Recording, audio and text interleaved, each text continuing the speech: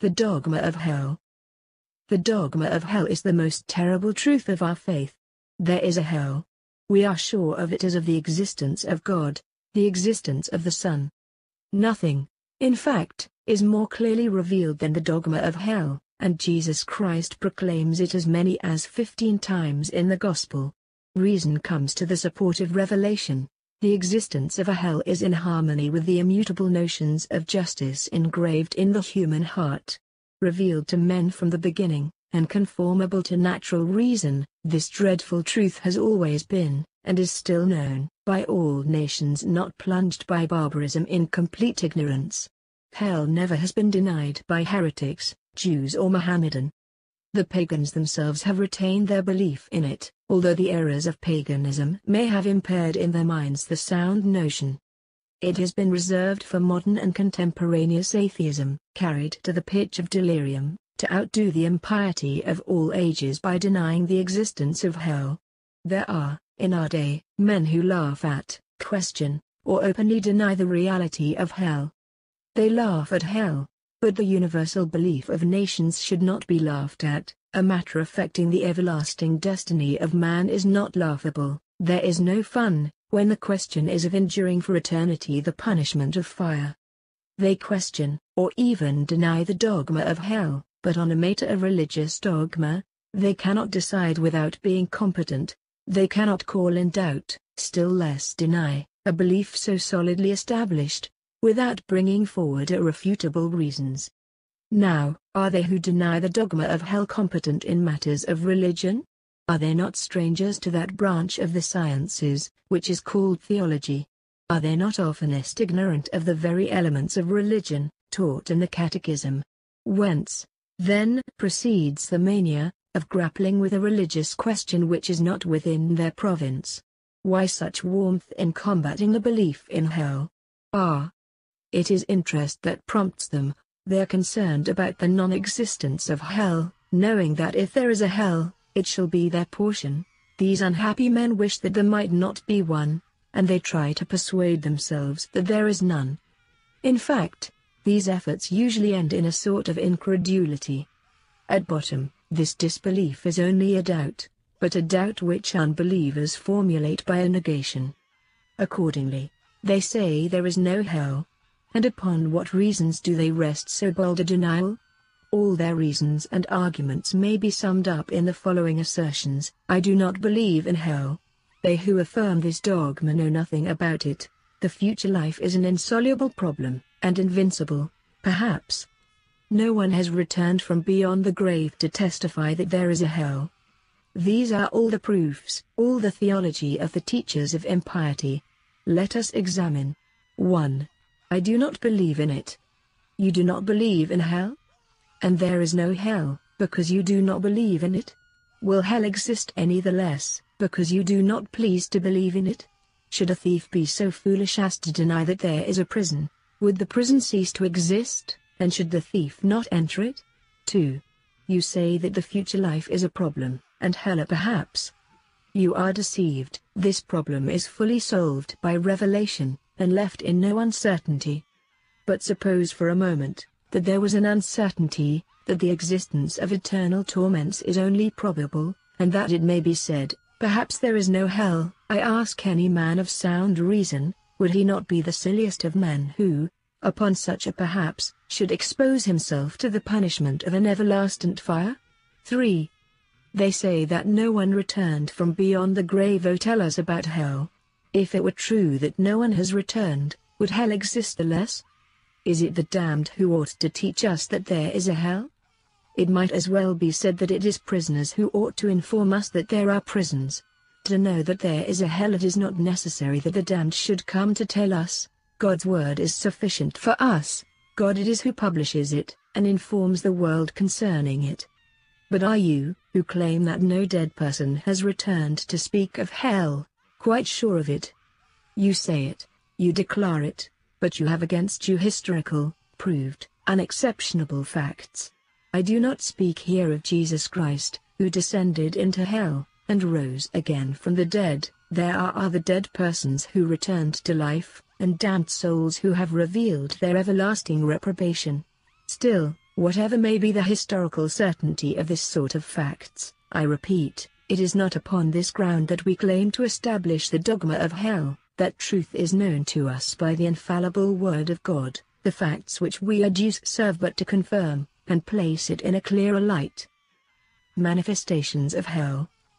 As we have just said, the dogma of hell stands on the infallible word of God, but in His mercy, God, to aid our faith, permits at intervals, the truth of hell to be manifested in a sensible manner. These manifestations are more frequent than is thought, and when supported by sufficient proofs, they are unexceptionable facts, which must be admitted like all the other facts of history. Here is one of these facts. It was juridically proved in the process of canonization of Saint Francis of Jerome, and under oath attested by a large number of eyewitnesses. In the year 1707, Saint Francis of Jerome was preaching, as was his wont, in the neighborhood of the city of Naples. He was speaking of hell and the awful chastisements that await obstinate sinners. A brazen courtesan who lived there, troubled by a discourse which aroused her remorse, sought to hinder it by jests and shouts, accompanied by noisy instruments. As she was standing close to the window, the saint cried out, "Beware, my daughter, of resisting grace, before 8 days God will punish you." The unhappy creature grew only more boisterous. 8 days elapsed, and the holy preacher happened to be again before the same house. This time she was silent, the windows were shut. The hearers, with dismay on their faces, told the saint that Catherine, that was the name of the bad woman, had a few hours before died suddenly. Died.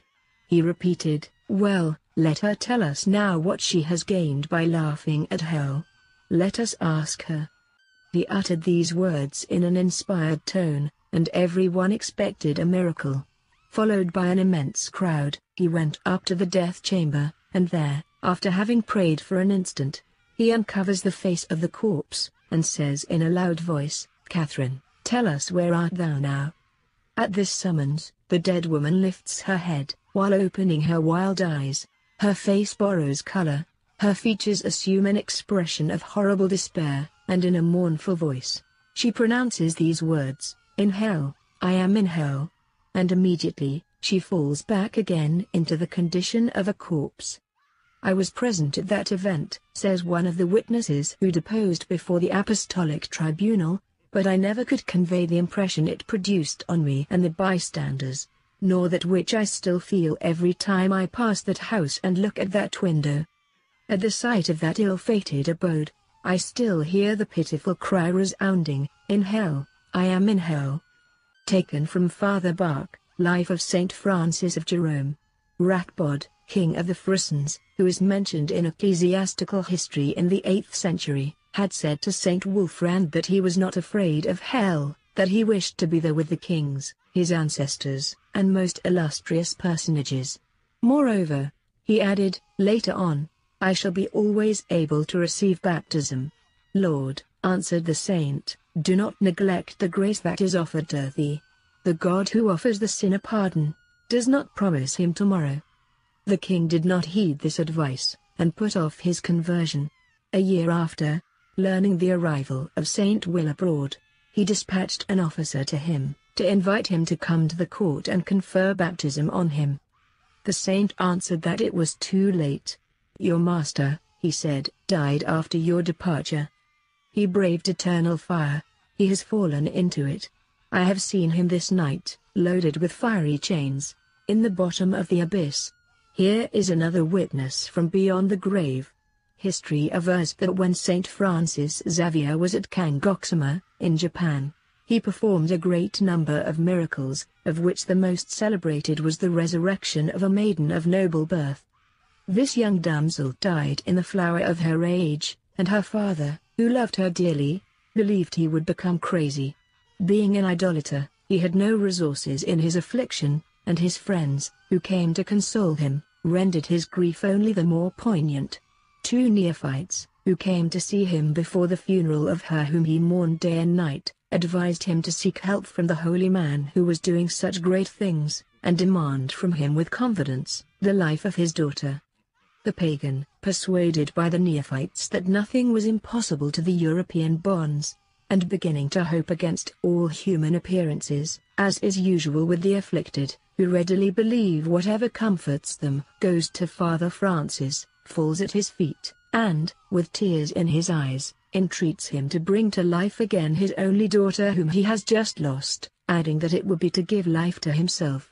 Xavier, touched by the faith and sorrow of the pagan, went aside with his companion, Fernando, to pray to God.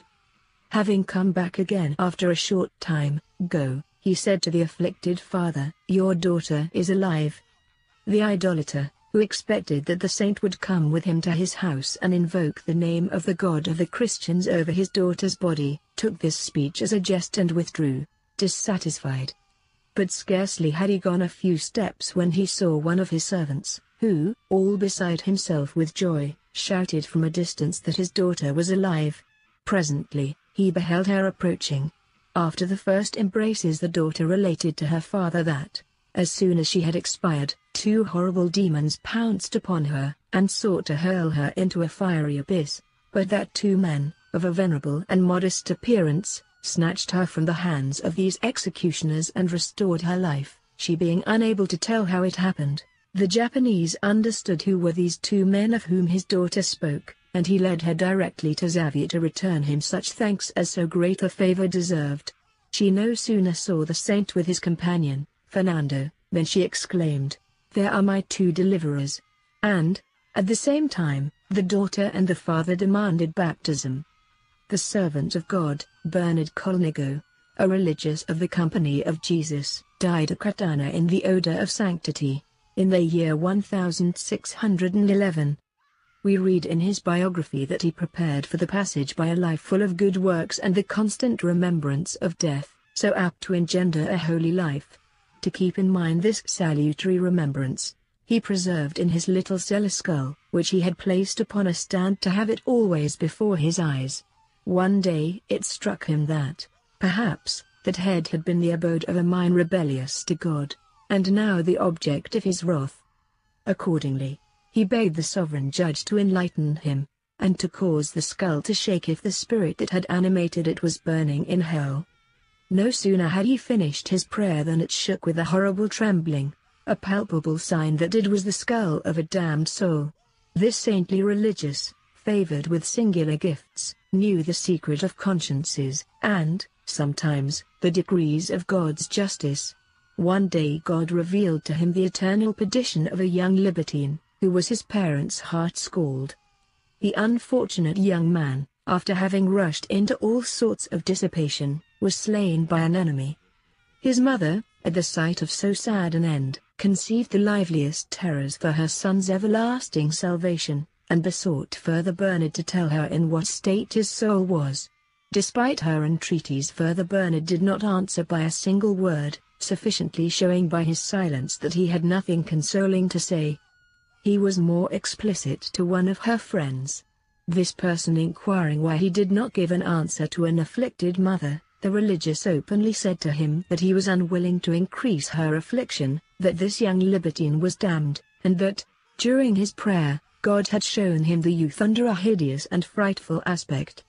On the 1st of August, 1645, there died in the odor of sanctity, at the College of Ivora, in Portugal, Antony Pera, coadjutor brother of the Company of Jesus. His history is, perhaps, the strangest furnished by the annals of this society. In 1599, 5 years after his entrance into the novitiate, he was seized by a mortal malady in the Isle of St. Michael, one of the Azores, and a few moments after he had received the last sacraments, beneath the eyes of the whole community, who were present at his agony, he seemed to expire, and became cold like a corpse. The appearance, almost imperceptible, of a slight throbbing of the heart alone, prevented his immediate burial. Accordingly, he was left 3 whole days on his death-bed, and there were already plain signs of decomposition in the body, when all of a sudden, on the 4th day, he opened his eyes, breathed and spoke. He was obliged by obedience to account to his superior, Father Louis Pinheiro, all that had passed in him after the last pangs of his agony, and here is the summary of the relation which he wrote with his own hand. First, I saw from my deathbed, he says, my father, Saint Ignatius, accompanied by some of our fathers in heaven, who was coming to visit his sick children, seeking those who seemed worthy to be presented to our Lord. When he was near me I thought for an instant that he might take me, and my heart leapt with joy, but he soon described to me what I must correct before obtaining so great a favor.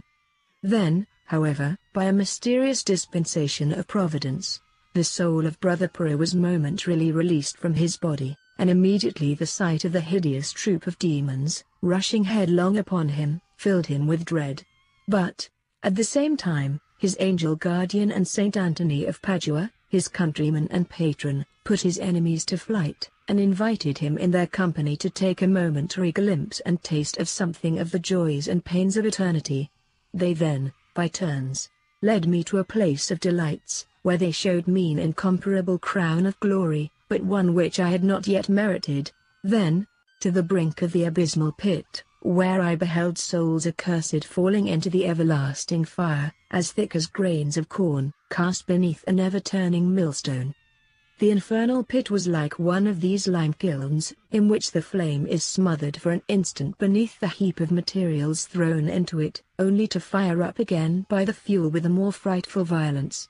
Led thence to the tribunal of the sovereign judge, Antony Pura heard his sentence to the fire of purgatory, and nothing here below, he declares, could give an idea of what is suffered there, or of the state of anguish to which the soul is reduced by the desire and postponement of the enjoyment of God and of His blessed presence.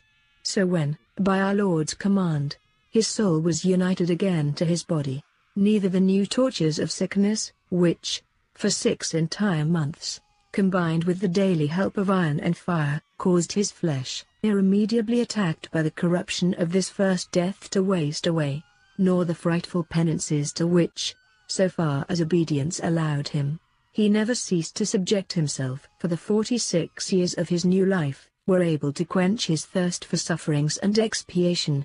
All this, he used to say, is nothing to what the justice and mercy of God have caused me, not only to see, but to endure.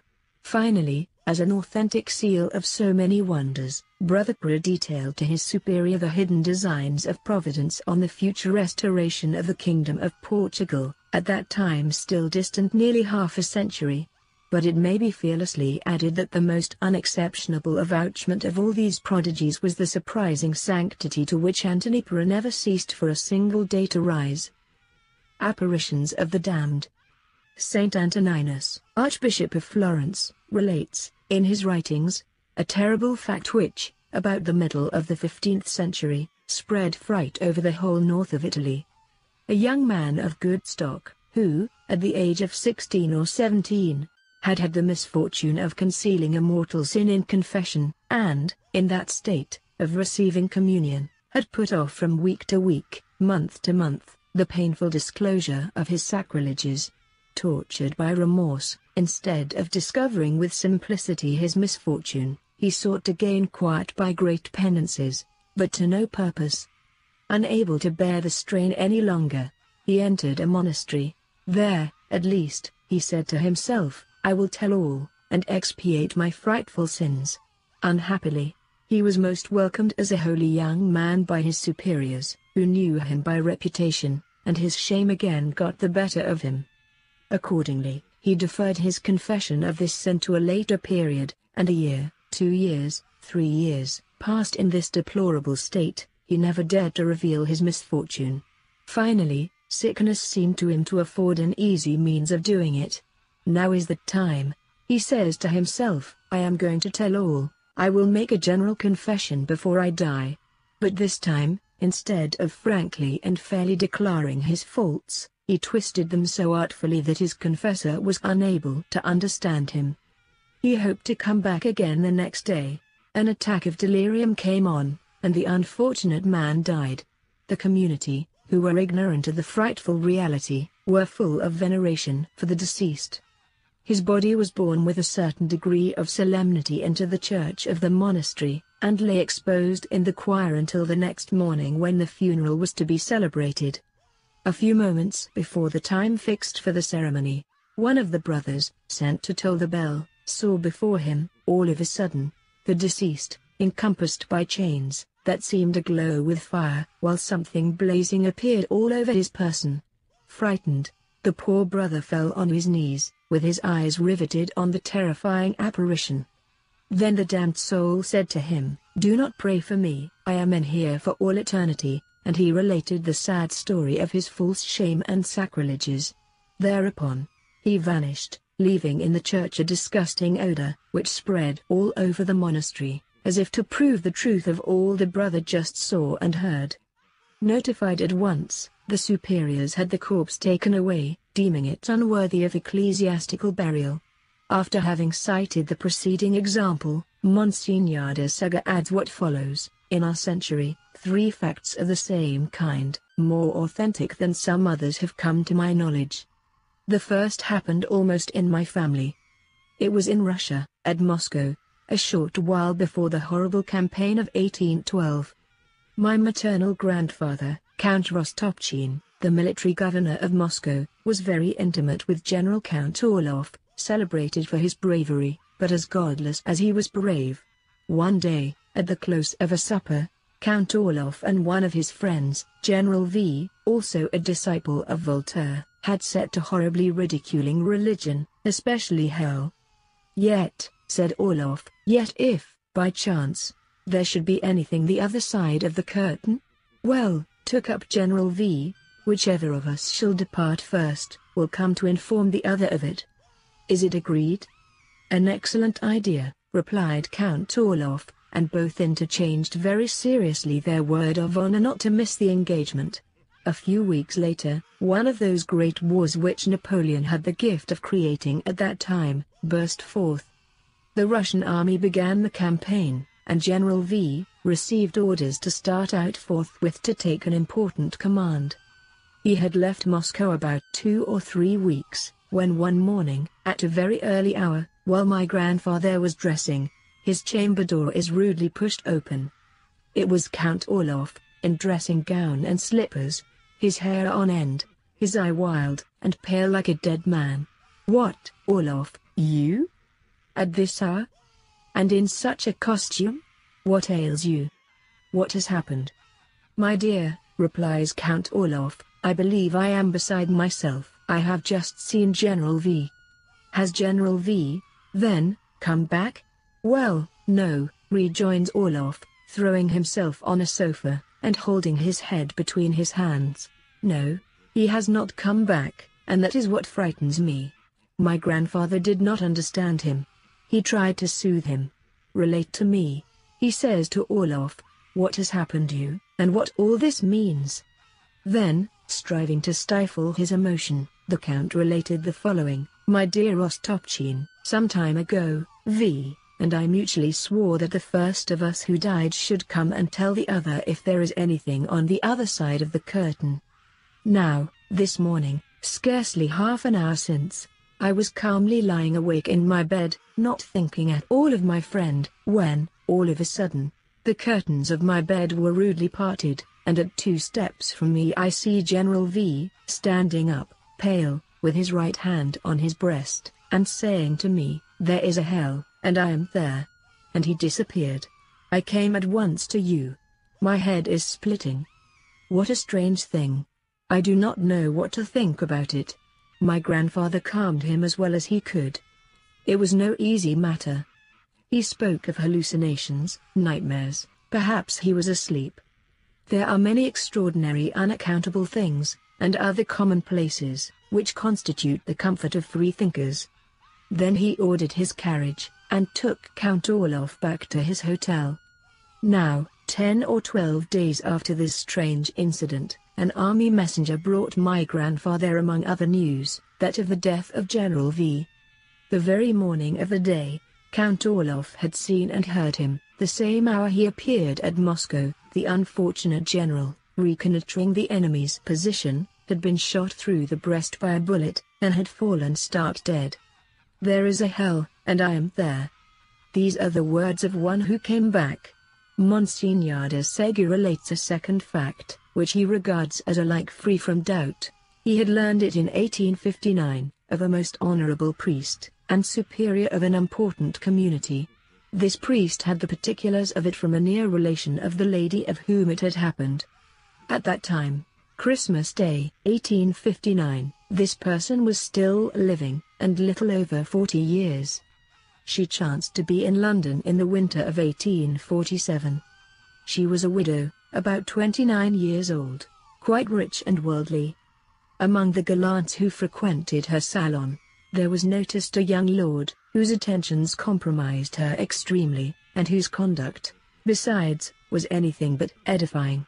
One evening, or rather one night, for it was close upon midnight, she was reading in her bed some novel, coaxing sleep. 1 o'clock struck. By the clock, she blew out her taper. She was about to fall asleep when, to her great astonishment, she noticed that a strange, one glimmer of light, which seemed to come from the door of the drawing room, spread by degrees into her chamber, and increased momentarily. Stupefied at first, and not knowing what this meant, she began to get alarmed, when she saw the drawing-room door slowly open and the young lord, the partner of her disorders, entered her room. Before she had time to say a single word, he seized her by the left wrist, and with a hissing voice, syllabled to her in English, "There is a hell." The pain she felt in her arm was so great that she lost her senses. When, half an hour after, she came to again, she rang for her chambermaid. The latter, on entering, felt a keen smell of burning. Approaching her mistress, who could hardly speak, she noticed on her wrist so deep a burn, that the bone was laid bare, and the flesh almost consumed. This burn was the size of a man's hand. Moreover, she remarked that, from the door of the saloon to the bed, and from the bed to that same door, the carpet bore the imprint of a man's steps, which had burned through the stuff. By the directions of her mistress, she opened the drawing-room door. There, more traces were seen on the carpet outside. The following day, the unhappy lady learned with a terror easy to be divined that, on that very night, about 1 o'clock in the morning, her lord had been found dead drunk under the table, that his servants had carried him to his room, and that there he had died in their arms. "I do not know," added the superior, "whether that terrible lesson converted the unfortunate lady, but what I do know, is that she is still alive, and that to conceal from the sight the traces of her ominous burn, she wears on the left wrist, like a bracelet, a wide gold band, which she does not take off day or night. I repeat it, I have all these details from her near relation, a serious Christian, in whose word I repose the fullest belief. They are never spoken of, even in the family, and I only confide them to you, suppressing every proper name. Notwithstanding the disguise beneath which this apparition has been, and must be enveloped, it seems to me impossible," adds Monsignor de Sega, "to call in doubt the dreadful authenticity of the details." Here is a third fact related by the same writer. In the year 1873, he writes, a few days before the Assumption, occurred again one of these apparitions from beyond the grave, which so efficaciously confirmed the reality of hell. It was in Rome. A brothel, opened in that city after the Piedmontese invasion, stood near a police station. One of the bad girls who lived there had been wounded in the hand, and it was found necessary to take her to hospital of Consolation. Whether her blood, vitiated by bad living, had brought on mortification of wound, or from an unexpected complication, she died suddenly during the night. At the same instant, one of her companions, who surely was ignorant of what had just happened at the hospital, began to utter shrieks of despair to the point of awaking the inhabitants of the locality, creating a flurry among the wretched creatures of the house, and provoking the intervention of the police. The dead girl of the hospital, surrounded by flames, had appeared to her, and said, "I'm damned. And if you do not wish to be like me, leave this place of infamy and return to God." Nothing could quell the despair of this girl, who, at daybreak, departed, leaving the whole house plunged in a stupor, especially as soon as the death of her companion at the hospital was known.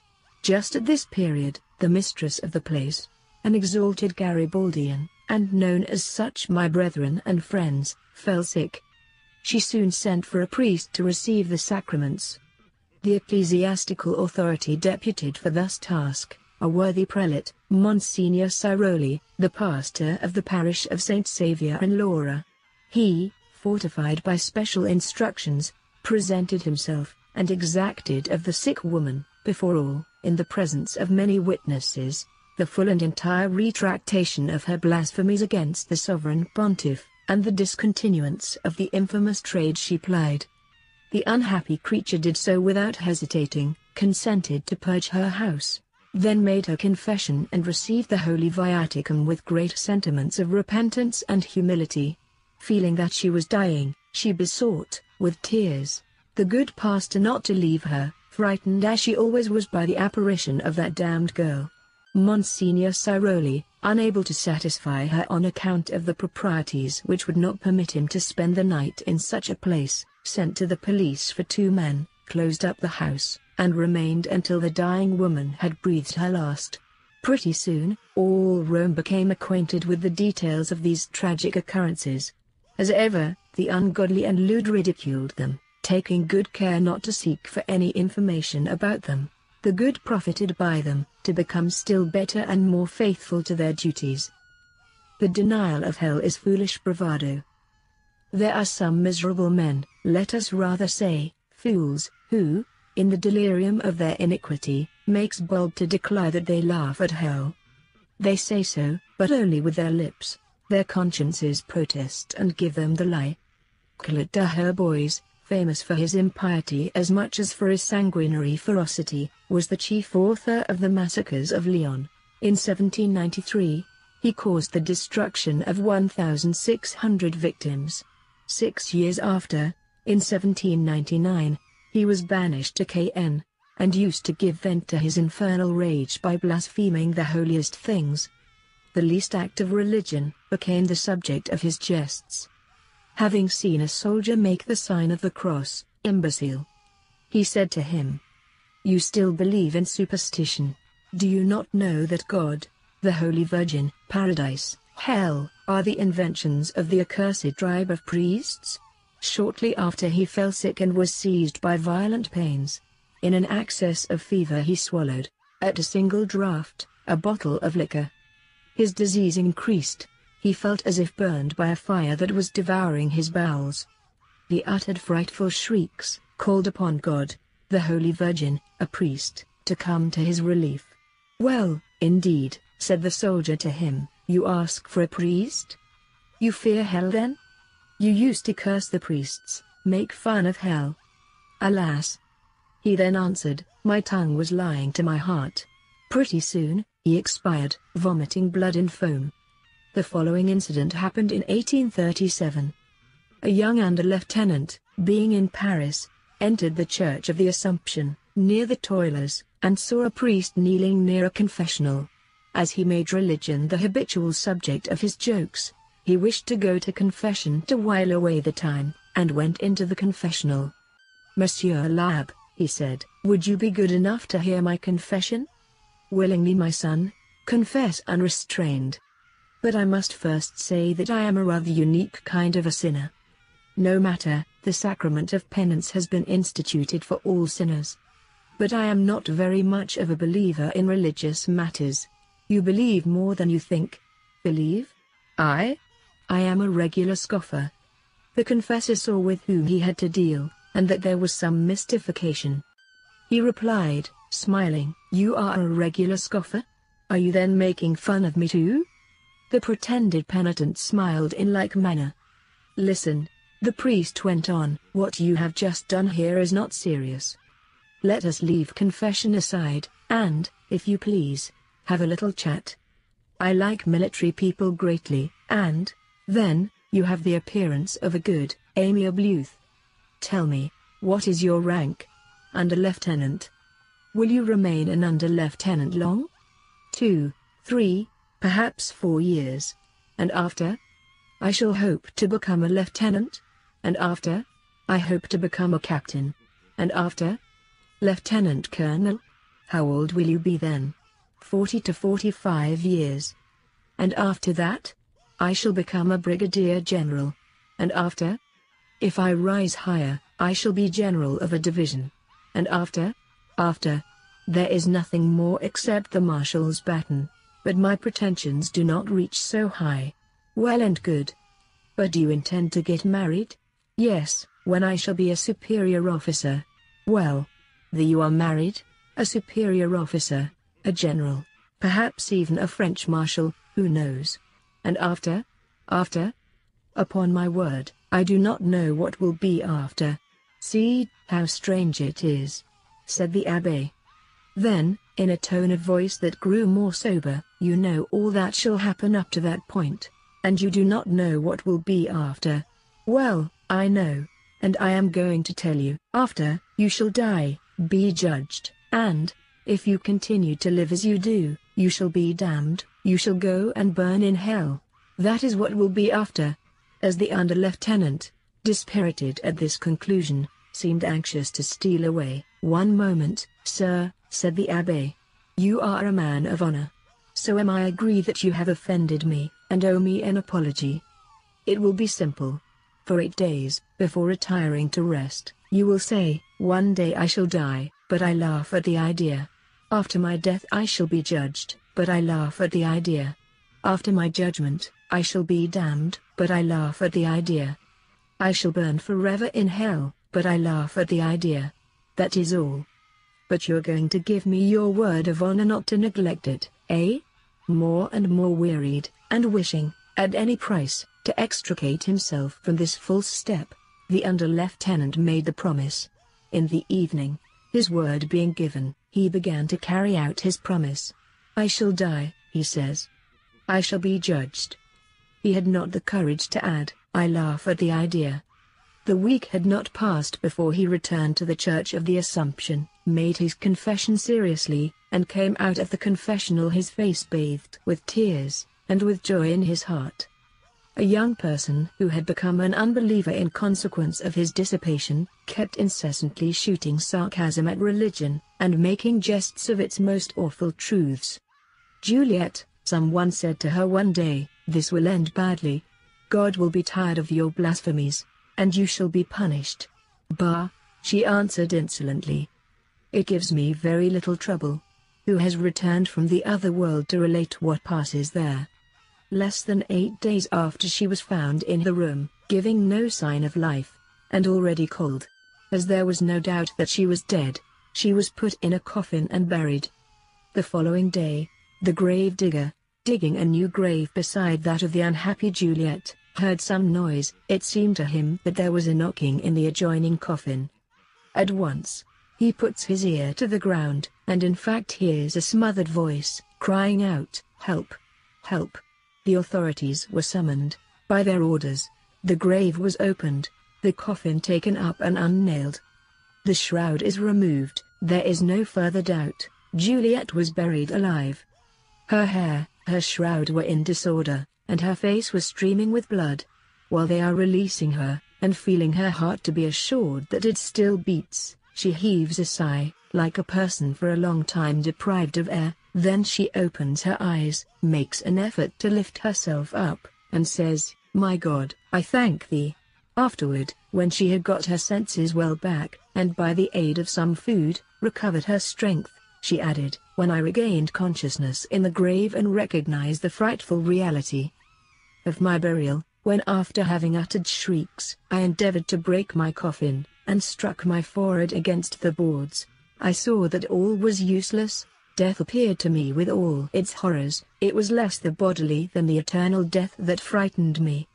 I saw I was going to be damned. My God, I had but too well deserved it. Then I prayed, I shouted for help. I lost consciousness again, until I awoke above ground. Oh, goodness of my God! She said, again shedding tears, I had despised the truths of faith. Thou hast punished me, but in thy mercy, I am converted and repentant.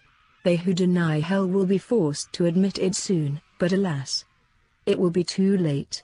Further, Nuremberg, in his work Difference Between Time and Eternity, speaks of an unfortunate sinner, who, as the result of his evil ways, had lost the faith. His virtuous wife exhorted him to return to God, and reminded him of hell, but he would answer, obstinately, there is no hell. One day his wife found him dead, and, strange circumstance, he held in his hand a mysterious paper, on which, in large characters, was traced this terrifying avowal: I now know that there is a hell. Awakening of the ungodly soul in hell. Unhappy sinners, who are lulled to rest by the illusions of the world, and who live as if there was no hell, will be suddenly stripped of their illusions by the most frightful of catastrophes. From the midst of their pleasures they shall fall into the pit of torments. The disaster of the Café Kivoto supplies an image of the catastrophe, still more terrible, which awaits them, soon or late. The Kivoto was a theatrical café at Smyrna, built upon piles in the sea. The extremely stout stakes that kept the house above the waves, water and time eaten, had lost their solid contents. It was on the 11th of February, 1873, at 10 o'clock p.m. 200 persons had assembled to witness a comic spectacle. They were amusing themselves, when, all at once, a frightful crash was heard. At the same moment everything gave way and was turned topsy-turvy. The house, with the theatre and spectators, was pitched forward and swallowed up in the sea. What an awful surprise for these amusement amateurs! A more tragical surprise awaits the worldling. A day will come when from the center of his pleasure, he shall, all of a sudden, behold himself cast headlong into a sea of sulfur and fire. On the night of the 31st of March to the 1st of April, 1873, a stately and magnificent steamship, the Atlantic, foundered on the Canadian banks, near Halifax. The number on board, passengers and crew, reached 950, of whom 700 were lost in this shipwreck. Most of them were wrapped in sleep, when the vessel, striking some rocks, sank almost instantaneously. Swallowed up by the sea in the middle of their repose, they awoke in the waters, and were suffocated before being able to account for the terrible accident which had just happened. Frightful awaking! But more frightful will be the awaking of the atheist when he shall see himself suddenly engulfed in hell. On the 28th of December, 1879, occurred the Tay Bridge accident. The train from London to Edinburgh crosses the Tay, near Dundee, over an iron bridge half a league long. A dreadful storm, which had swelled the waves and broken the bridge during the day, ended by sweeping away several arches, despite the iron crossbars piers. These arches, when falling, left an empty space, which was not perceived in the darkness. At 7:30 p.m. the express train out from Edinburgh thunders along, carrying 100 travellers. It mounts the fatal bridge, and soon, coming on the empty space, is hurled into the waves. Not a cry was heard. In the twinkling of an eye the victims were in the depths below. What a surprise! What a sudden change! But what will it be when the sinner shall see himself, in the twinkling of an eye, in the pit of hell? Truth of hell. This is how the Son of God speaks to us of hell. Woe to the world because of scandals, for it must needs be that scandals come. Nevertheless, woe to that man by whom scandal cometh. If, then, thy hand or thy foot scandalize thee, cut it off and cast it from thee. It is better for thee to go into life maimed or lame, than, having 2 hands or 2 feet, be cast into everlasting fire. And if thy eye scandalize thee, pluck it out and cast it from thee. It is better for thee, having 1 eye, to enter into life, than, having 2 eyes, to be cast into hellfire. And again in Matthew it is written, And fear ye not them that kill the body, and are not able to kill the soul, but rather fear him that can destroy both soul and body into hell. The rich man also died, and he was buried in hell. Now, lifting up his eyes when he was in torments, he saw Abraham afar off, and Lazarus in his bosom. And he said, Father Abraham, have mercy on me, and send Lazarus, that he may dip the tip of his finger in water to cool my tongue, for I am tormented in the flame. Gospel of Luke. Then the judge will say to them that shall be on his left hand, Depart from me, you cursed, into everlasting fire, which was prepared for the devil and his angels. Matthew. Many shall come from the east and the west, and shall sit down in the kingdom of heaven. But the children of the kingdom shall be cast out into the exterior darkness. There shall be weeping and gnashing of teeth. The king went in to see the guests, and he saw there a man who had not on a wedding garment.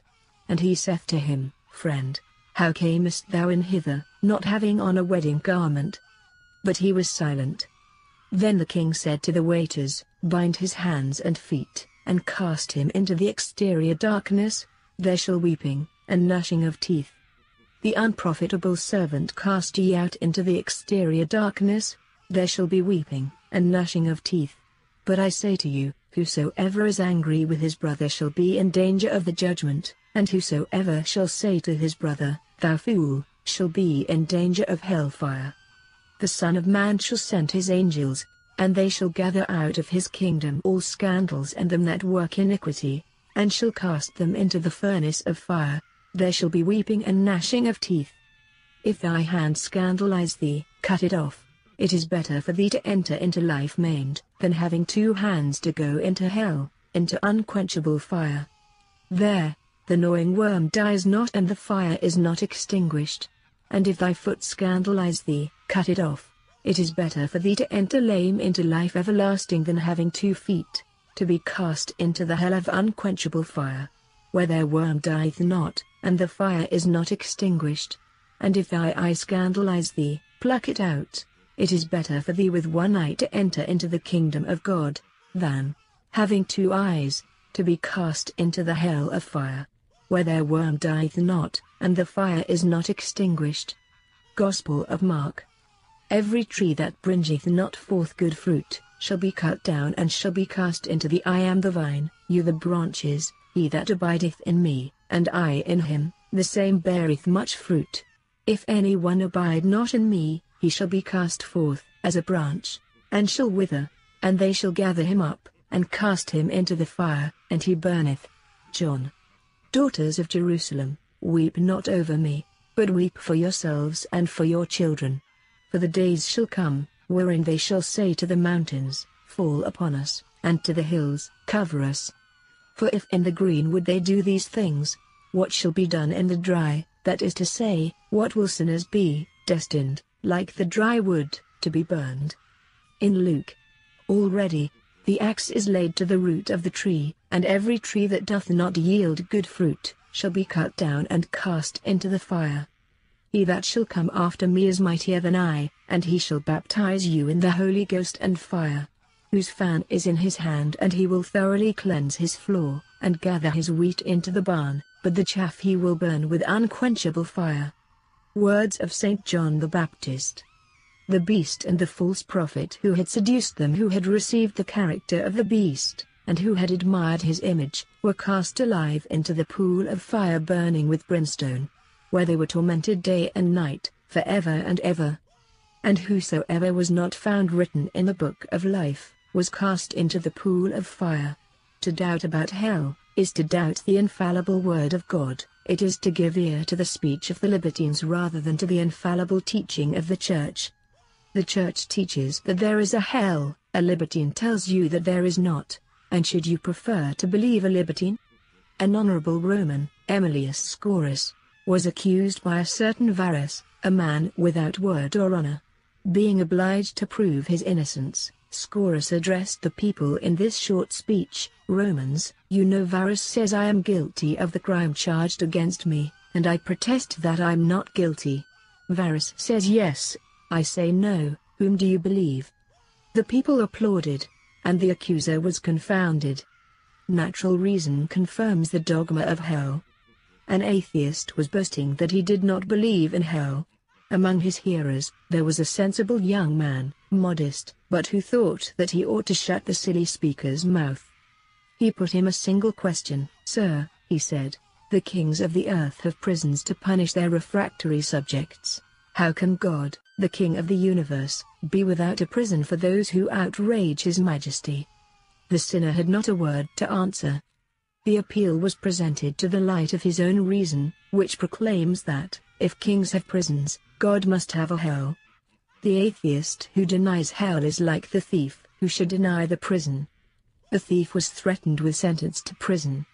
The foolish fellow replied, there is no court, there is no prison. He was speaking thus, when an officer of justice put his hand on his shoulder, and dragged him before the judge. This is an image of the atheist who is foolish enough to deny hell.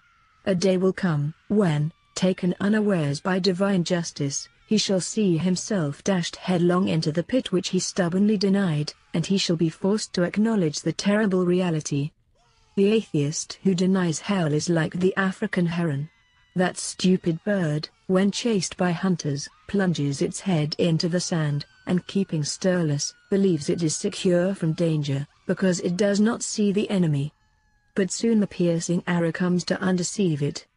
Thus absorbed, sunk in earthly things, the sinner is persuaded that he has nothing to fear from hell until the day when death strikes him and shows him, by a sad experience, how deceived he has been. The truth of hell is so clearly revealed that heresy has never denied it. Protestants, who have demolished almost all dogmas, have not dared to touch this dogma. This fact suggests to a Catholic lady this witty answer.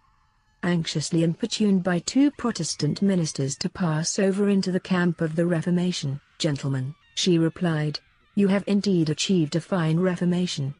You have suppressed fasting, confession, purgatory. Unfortunately, you have kept hell, put hell away, and I shall be one of you. Yes, free thinkers, remove hell, and then ask us to be yours. But know that an I do not believe in it is not sufficient to do away with it. Is it not the most inconceivable folly to rely on a perhaps, at the risk of falling into hell?" Two atheists went one day into an anchorite's cell. At the sight of his instruments of penance, they asked him why he was leading so mortified a life. "To deserve paradise," he replied. "Good Father," they said, smiling, "you would be nicely caught, if there is nothing after death." "Gentlemen," rejoined the holy man, as he looked at them with compassion, "you will be quite otherwise, if there is any." A young man belonging to a Catholic family in Holland, as a consequence of imprudent reading, had the misfortune to lose the treasure of faith and fall into a state of complete indifference. It was a subject of the bitterest grief for his parents, especially his pious mother.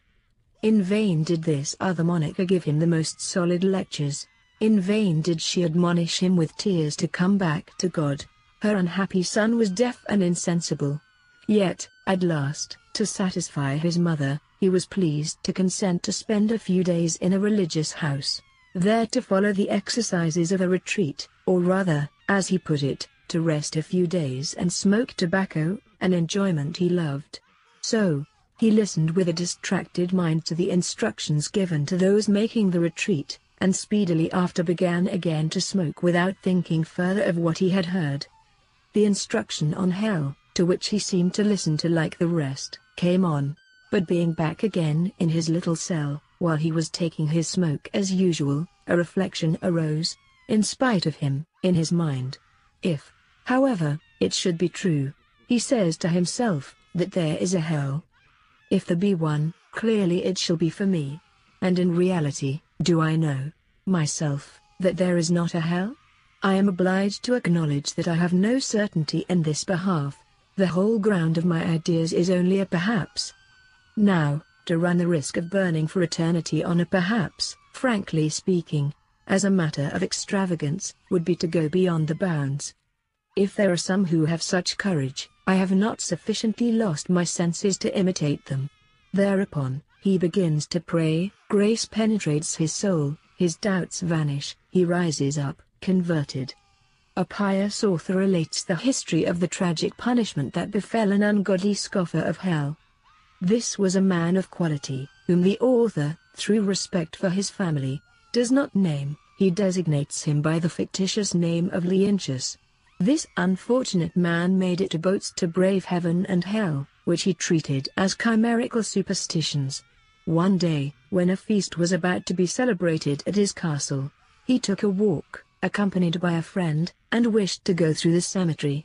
Chancing to stumble against a skull lying on the ground, he kicked it aside with profane, blasphemous words. "Out of my way," he said, "rotten bones, worthless remains of what is not more." His companion, who did not share in his sentiments, ventured to say to him that he did wrong to use this language. "The remains of the dead," he added, "must be respected. on account of their souls, which are always alive, and which will assume their bodies again on the day of the resurrection. Leontius answered by this challenge spoken to the skull, if the spirit that animated thee still exists, let it come and tell me some news about the other world. I invite it for this very evening to my banquet. Evening came. He was at table with numerous friends, and telling his adventure of the cemetery, while repeating his profanations, when, all at once, a great noise is made, and almost at the same time a horrible ghost appears in the dining room, and spreads fright among the guests. Leontius, especially, losing all audacity, is pale, trembling, out of his wits. He wants to flee. The spectre does not give him time, but springs on him with the swiftness of lightning, and smashed his head to pieces against the wainscot. I do not know how far this recital is authentic, but what is certain is that a day will come when the pride of the ungodly shall be dashed down, and their heads broken by the judge of the living and the dead. The Lord shall judge among nations, he shall fill ruins, he shall crush the heads in the land of many. Psalm 109. Here is another fact almost contemporaneous and related by a trustworthy author. Two young men, whose names, through respect for their families, must remain secret, but whom I shall call Eugene and Alexander, old schoolmates and college friends, met again later in life after a long separation. Eugene, having stayed at home, used to occupy himself with the works of charity, according to the spirit of the Society of St. Vincent de Paul, of which he was a member. Alexander had entered the army and obtained the rank of colonel, but, unhappily, they lost every spark of religion. Having procured a leave of absence of a few days, he had returned to his family, and wished to see Eugene. The interview happened on a Sunday. After they had chatted together for a time, "Friend," said Eugene, "it is time to leave you. Whither do you wish to go? It cannot be there is anything pressing? I am going first after the business of salvation, then I must attend a benevolent reunion." Poor Eugene, I see it. You still believe in paradise and hell. 'Tis all a chimera, superstition, fanaticism. Dear Alexander, do not speak so. You, like me, learn that the dogmas of faith rest on unexceptionable facts. Chimeras, I tell you, which I believe no longer. If there be a hell, I am willing to go there today. Come with me to the theater. Dear friend, use your liberty, but do not brave God's justice. Eugene spoke to a deaf man, who was unwilling to heed salutary advice.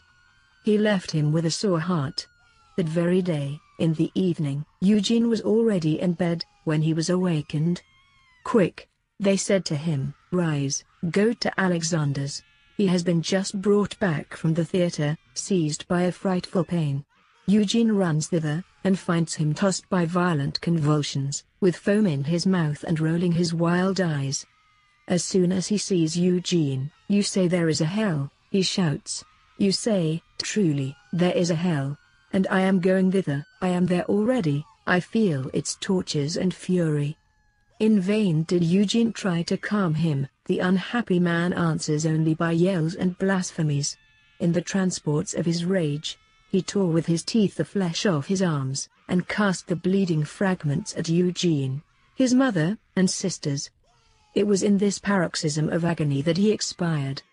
His mother died of grief, his two sisters entered religion, and Eugene also quitted the world. Owner of a brilliant fortune, he forsook all to consecrate himself to God, and avoid hell. The pains of hell. What predominates in the words of Scripture when it exhibits to us the pains of hell is the terrible torture of the fire.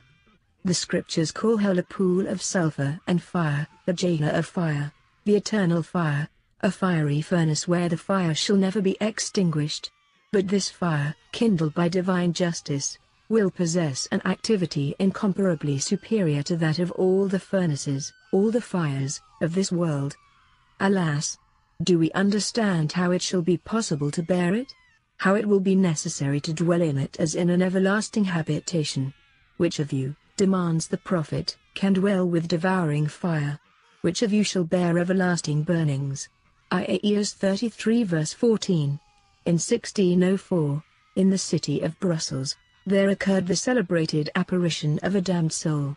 attested by Blessed Richard of St. Anne, of the Order of St. Francis, who suffered martyrdom at Nagasaki, in Japan, on September 10, 1622. Blessed Richard related the fact to a theologian of the Spanish Inquisition, Father Alphonsus of Andrada, of the Company of Jesus. He, in turn, communicated it to Adrian Lyroeus, who has inserted it in his Trisagium Marianum, Book 3. Saint Alphonsus Liguori, who cites the same fact in his Glories of Mary, has made Blessed Richard one of the two actors in this frightful drama. He, Blessed Richard, was only a witness, like many others who were living at Brussels, but the impression he experienced was so lively that it became the determining cause of his entrance into the Seraphic Order. This is how the occurrence is related, after authentic documents in the Annals of Franciscan Missions, for the years 1866 to 1867. It was not without a terrible, though merciful interposition of God's justice, that Blessed Richard was brought to demand the habit of St. Francis. It was in 1604. There were at Brussels, where Richard was at that time, two young students who, instead of applying themselves to study, thought only of how to live in pleasure and dissipation. One night, among others, when they had gone to indulge in sin in a house of ill fame, one of the two left the place after some time, leaving his miserable companion behind him. Having reached home, he was about to lie down in bed, when he remembered that he had not recited that day the few Hail Marys which he had the habit of saying every day in honor of the Holy Virgin. As he was overpowered by sleep, it was troublesome for him. However, he made an effort and said them, although without devotion. Then he went to bed. In his first sleep he heard all of a sudden a rude knocking at the door, and immediately afterward he saw before him his companion, disfigured and hideous. "Who are you?" he said to him. "What? Don't you know me?" replied the unhappy youth. "But how are you so changed? You look like a devil." "Ah, pity me, I'm damned." "How is that?" "Well, know that upon leaving that accursed house a devil sprang upon me and strangled me. My body has remained in the middle of the street, and my soul is in hell. Know, moreover, that the same chastisement awaited you, but the Virgin preserved you from it, thanks to your practice of reciting every day a few Hail Marys in her honor. Happy are you if you know how to profit by this information, which the Mother of God gives you through me." While finishing these words, the damned soul partly opened his garment, allowed the flames and serpents that were tormenting him to be seen, and vanished. Then the young man, melting into tears, threw himself on his face on the floor to thank the Holy Virgin Mary, his deliverer.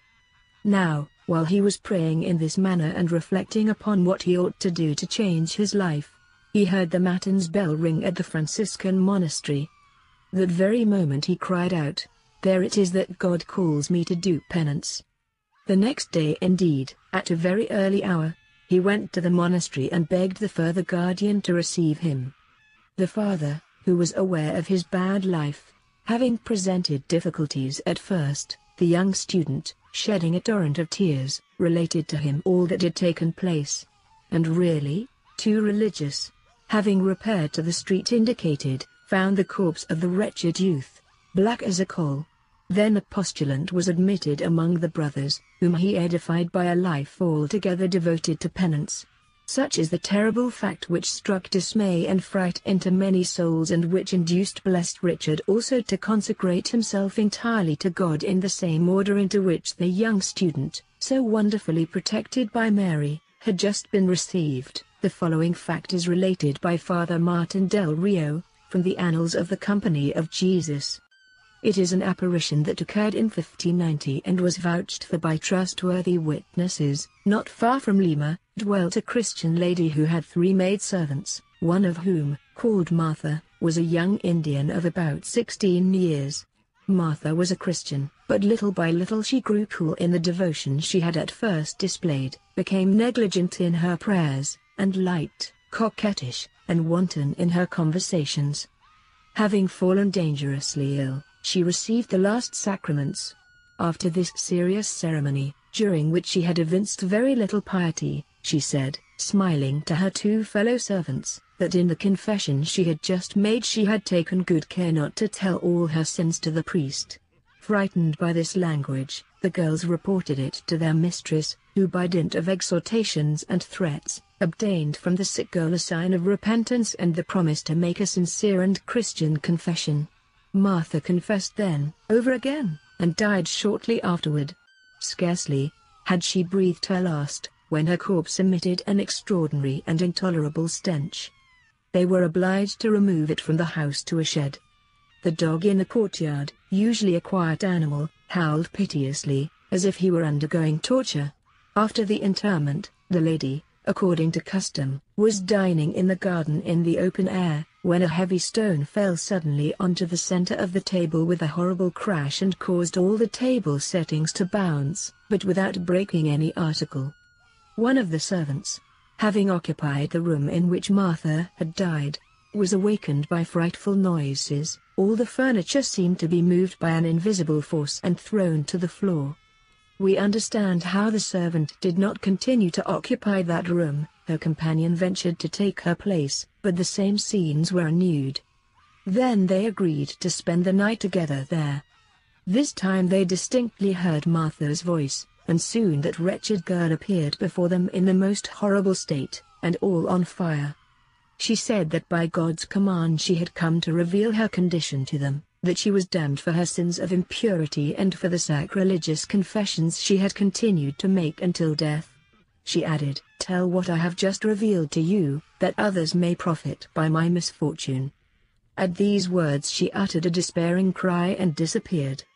The fire of hell is a real fire, a fire that burns like this world's fire, although it is infinitely more active. Must not there be a real fire in hell, seeing that there is a real fire in purgatory? It is the same fire, says St. Augustine, that tortures the damned and purifies the elect. A number of indisputable facts demonstrates the reality of the fire in the place of expiation. This is what Monsignor de Segu relates. In the year 1870, in the month of April, he writes, "I saw, or at least, touched at Foligno, near Assisi, in Italy, one of those frightful imprints of fire, caused sometimes by souls that appear and prove that the fire of the other life is a real fire." On November 4, 1859, there died of a stroke of apoplexy, at the convent of the Tertiary Franciscans of Foligno, a good sister named Teresa Gesta, who had been many years mistress of novices and at the same time in charge of the poor little clothes room of the convent. She was born at Corsa in Bastia in 1797, and she entered the convent in February, 1826. It need not be said that she was well prepared for death. 12 days afterward, on the 6th of November, a sister named Anna Felicia, who replaced her in her office, went up to the wardrobe and was about to enter, when she heard moans which seemed to come from the interior of this room. Somewhat alarmed, she hastened to open the door. No one was there. But new moans resounded, so clearly articulated that, despite her usual courage, she felt seized by fear. "Jesus, Mary!" she exclaimed. "What is this?" She had not finished when she heard a plaintive voice accompanied by this mournful sigh, "Oh, my God, how I suffer! Oh, Dio che pena tanto!" The shocked sister recognized at once the voice of poor Sister Teresa.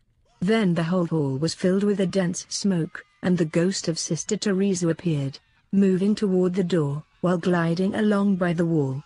Having almost reached the door, she exclaimed forcibly, "This is a sign of the mercy of God." And saying that, she struck the highest panel of the door, leaving hollowed in the charred wood a most perfect stamp of her right hand. Then she disappeared. Sister Anna Felicia had remained half dead with fear. All confused, she began to cry out and call for help. One of her companions hastened to her, then another, then the whole community. They pressed eagerly around her, and they were all astonished at finding a smell of burnt wood. Sister Anna Felicia told them what had just taken place, and showed them the terrible stamp on the door. They immediately recognized the shape of Sister Teresa's hand, which was remarkably small. Alarmed, they took flight, ran to the choir, began to pray, spent the night praying and doing penances for the deceased, and the next day all received communion for her. The news spread abroad, and the different communities of the city joined their prayers to those of the Franciscans. The next day following, November 18, Sister Anna Felicia, having retired to her cell to go to bed, heard herself called by her name and recognized perfectly the voice of Sister Teresa. At the same instant an all-resplendent sphere of light appeared before her, lighting up the cell as if at noonday, and she heard Sister Teresa, who, with a joyous, triumphant voice, uttered these words: "I died on Friday, the day of the Passion, and behold, on a Friday I depart for glory. Be brave in carrying the cross, be courageous in suffering, love poverty." Then, adding affectionately, "Adieu, adieu, adieu," she became transfigured into a thin, white, dazzling cloud. She flew away to heaven and vanished. A canonical inquest was immediately held by the Bishop of Foligno and the magistrates of the city. On November 23, in the presence of a great number of witnesses, the grave of Sister Teresa was opened, and the stamp burned into the door was found exactly to correspond with the hand of the deceased. The result was an official judgment that established the perfect certainty and authenticity of what we have just narrated. The door with the burned mark is preserved with veneration in the convent. The Mother Abbess, a witness of this fact, deigned to show it to me herself. Saint Peter Damian speaks of a worldling who lived only for amusement and pleasure. To no purpose was he advised to think of his soul, to no purpose was he warned that, by following the life of the wicked rich man, he should reach the same end. He continued his guilty life unto death. He had scarcely ceased to live when an anchorite hermit knew of his damnation. He saw him in the midst of a fiery pool. It was an immense pool like a sea, in which a great number of people, howling with despair, were plunged. They were striving to gain the shore, but it was guarded by pitiless dragons and demons, who prevented them from coming near it, and hurled them far back into the ocean of flames. Nicholas of Nice, speaking of the fire of hell, says that nothing on earth could give an idea of it. If, he adds, all the trees of the forests were cut down, piled up into a vast heap and set to fire, this terrible pile would not be a spark of hell. Vincent of Vise, in the 25th book of his history, narrates the following fact, which he says happened in the year 10,090. Two young libertines, whether seriously or through mockery, had made a mutual promise: whichever of the two died first would come and tell the other in what state he was. So one died, and God permitted him to appear to his companion. He was in a horrible state, and seemed to be the prey of cruel sufferings, which consumed him like a burning fever and covered him with sweat. He wiped his forehead with his hand and let a drop of his sweat fall onto his friend's arm, while saying to him, "That is the sweat of hell, you shall carry the mark of it till death." That infernal sweat burned the arm of the living man, and penetrated his flesh with unheard of pains. He profited by this awful information and retired to a monastery. Peter, the venerable abbot of Cluny, tells an incident of the same kind. A dying man persisted in sin and was about to die impenitent. Burned by fever and tortured by thirst, he asked for some cold water to cool himself. God permitted, thanks to prayers offered for this wretched man, two infernal spirits to appear to him under a visible form. They bore a goblet containing a liquid, a drop of which they threw on the sick man's hand, saying, "This is the cold water used for cooling hell." The infernal liquid went through and through the hand, burning the flesh and bones.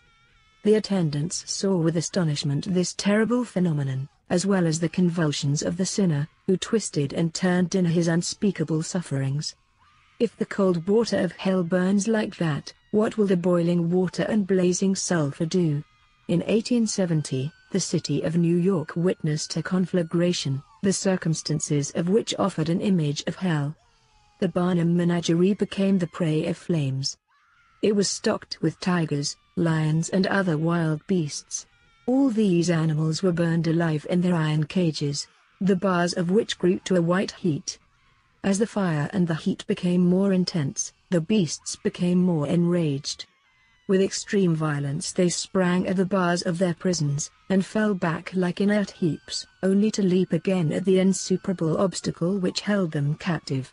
The awful roars of the lions, the screams of the tigers, the howls of all the animals, which betrayed supreme despair, were blended together and formed a frightful chorus, bringing to mind what the damned must hear resounding in hell.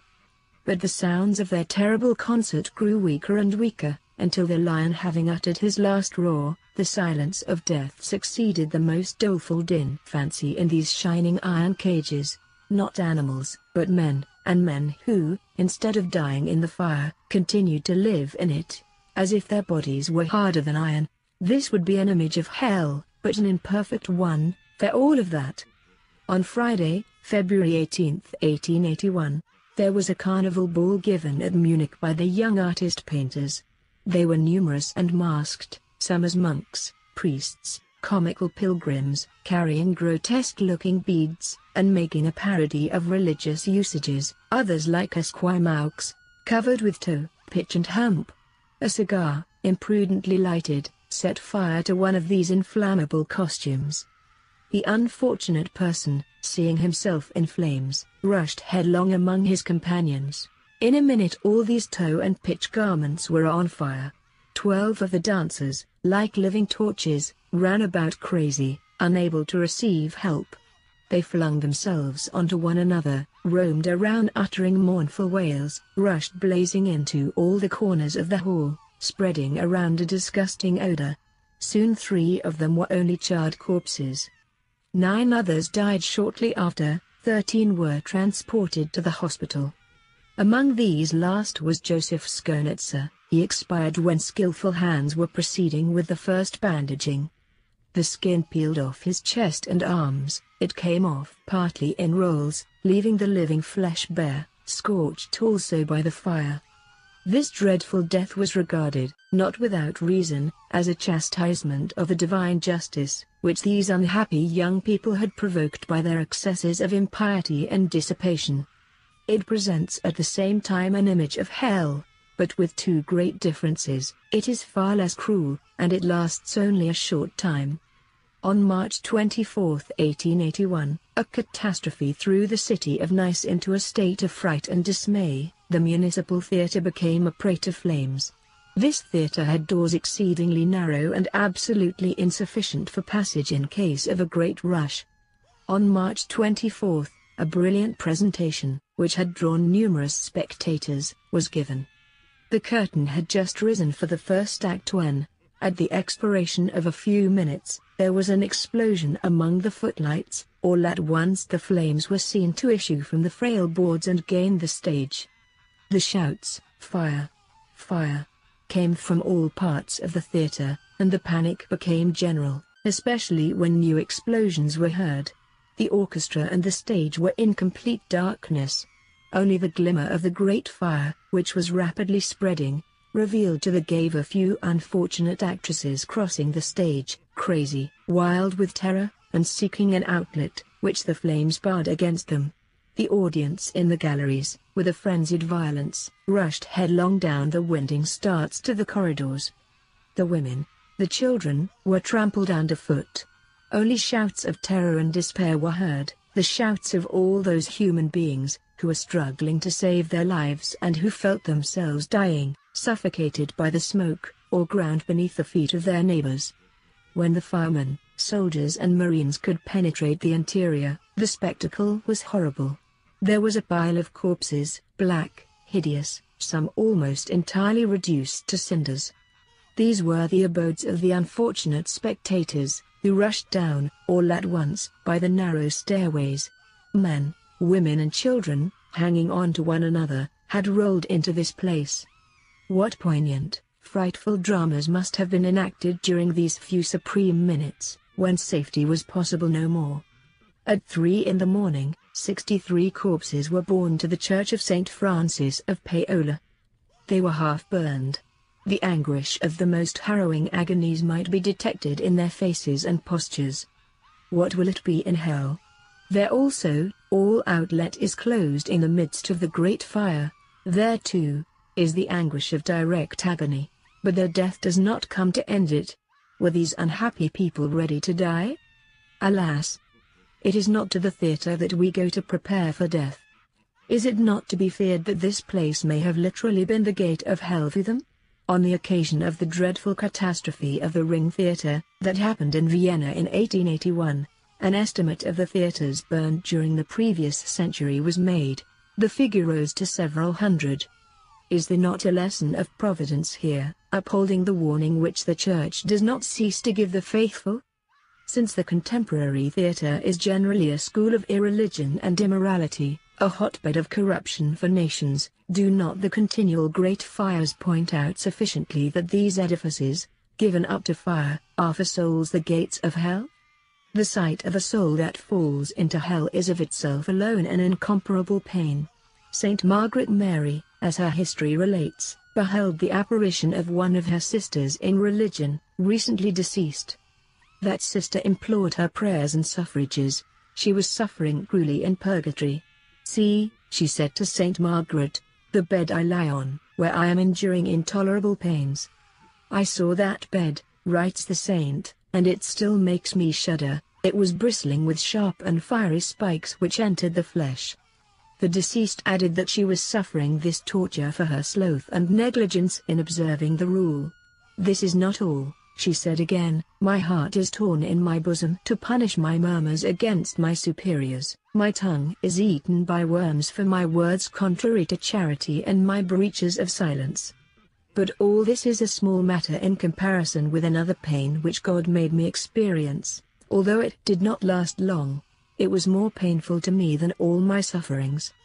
The saint, having desired to know what this dire pain was, she replied, "God showed me one of my near female relatives who had died in a state of mortal sin, sentenced by the Supreme Judge and dashed into hell. That sight caused me a fright, horror, pain that no tongue could communicate." Zurius, in the life of Saint Lidwina, relates that, in an ecstasy, this servant of God saw an abyss, the wide opening of which was bordered with flowers, and the great depth of which, when the eye pierced it, chilled with terror. There issued from it an indescribable noise, a frightful mixture of yells, blasphemies, tumult, ringing blows. Her angel guardian told her that it was the abode of the damned, and he wanted to show her the torment they suffer. "Alas," she replied, "I could not bear the sight of them. How could I, as the mere noise of these despairing yells caused me an unbearable horror? If the damned suffered no other pain in hell than to remain there always, without motion, without changing place or position, that alone would be an insupportable torment." A wealthy voluptuary, loaded down with crimes and dreading hell, did not have the courage either to break off with his evil habits or to expiate his sins by penance. He had recourse to Saint Lidwina, who at that time was edifying the world by her patience, and begged her to do penance for him. "Willingly," she replied. "I will offer my sufferings for you on condition that for the space of one night you keep the same position in your bed, without changing sides, budging or stirring." He readily consented. But, having lain down in bed, he had scarcely rested half an hour when he felt uncomfortable and wished to move. Nevertheless, he did not do it and remained immovable, but the discomfort went on increasing, so much so that at the end of an hour it seemed intolerable to him. Then a salutary reflection sprang up in his mind. If it is such a torture, he said to himself, to remain without motion upon a comfortable bed for the space of one night, what would it be, if I were bound down on a bed of fire for the space of a century, of an eternity? And do I fear to redeem such a punishment by a little penance? Saint Christina, a virgin, justly surnamed the Admirable, born at St. Trond in 1150, after her death came to life again and lived afterward for 42 years, enduring unheard of sufferings for the relief of the souls in purgatory and the conversion of sinners. After a youth spent in innocence, patience and humility, Christina died in the odor of sanctity at the age of 32 years 1182. Her body was borne to the church of Notre Dame, in which her obsequies were to be celebrated, and it was placed in the middle of the nave, after the manner of that period, in an open coffin. The great throng of people, who were present, were praying devoutly, when at the time of the Agnus Dei, the deceased lifted herself up in her coffin, and a few seconds after, with the lightness of a bird, shot up toward the dome and sat calmly on a cornice. At this sight the whole congregation took to flight in a panic. The eldest sister of Christina alone stayed in the church with the priest, who finished the sacrifice. As soon as he came down from the altar, having ascertained what had happened, he commanded Christina to descend. She obeyed instantly, came down softly, as if her body had no weight, and calmly returned home with her sister. There, being questioned by her friends and relations, she spoke to them thusly: "When I had given my last sigh, my soul, gone out of my body, found itself surrounded by a troop of angels, who bore it to a dark and frightful place in which there was an innumerable multitude of human souls. There I saw pains and torments which no tongue could express. Among those who were enduring them I noticed many whom I had known on earth. At the sight of their cruel sufferings, I was penetrated with the liveliest compassion, and I asked my guides what this place was. I scarcely doubted that it was hell, but they replied that it was purgatory. Afterward, they showed me the tortures of the damned. There I saw, also, a few unhappy creatures I had once known. Then the angels bore me to the heights of heaven, before the eternal throne of God.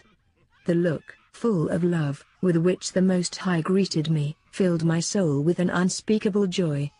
I felt that for all eternity I should enjoy His blessed presence.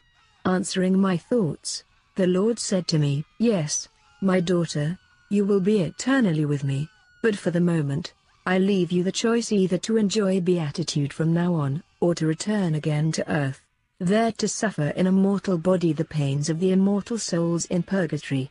These pains, however, being unable to cause any damage to your body, by these sufferings you will deliver the souls that have inspired you with so lively a pity, and you will contribute powerfully to the conversion and sanctification of the living.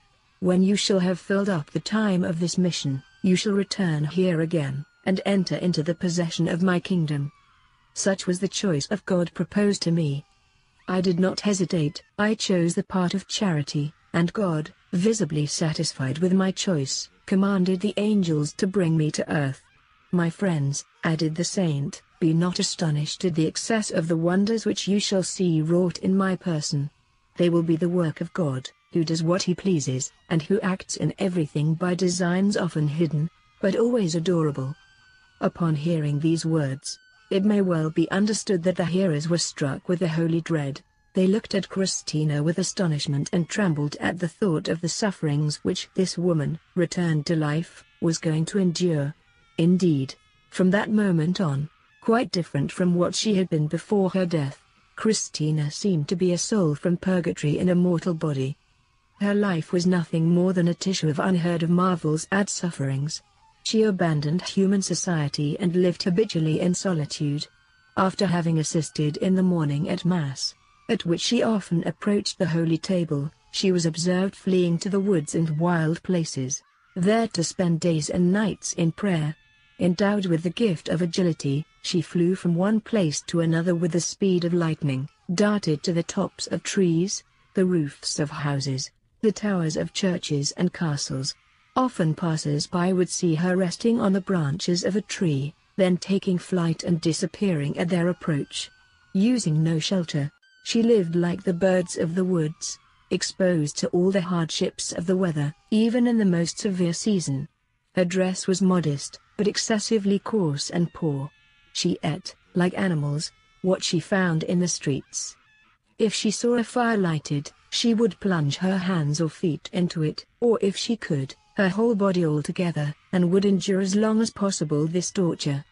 She used to watch for the opportunity of entering glowing furnaces, red-hot lime kilns, and sink as deeply as she could into hot boilers. In winter, she spent the night in the icy water of the rivers. At times she would allow herself to be borne by the current upon mill wheels, cling to them, suffering herself to be dragged by the machine which struck and broke her against obstacles. Another ingenuity of her passion for torments was to tease packs of dogs so as to be bitten and torn by these animals. At times she rolled in the bushes and thorns until she was covered with blood. These are some of the means by which she tortured her body, and wonderful circumstance, but conformable to the promise which God has made to her. As soon as she emerged from her torture, she retained no wound of it. Her body was untouched and without the least lesion.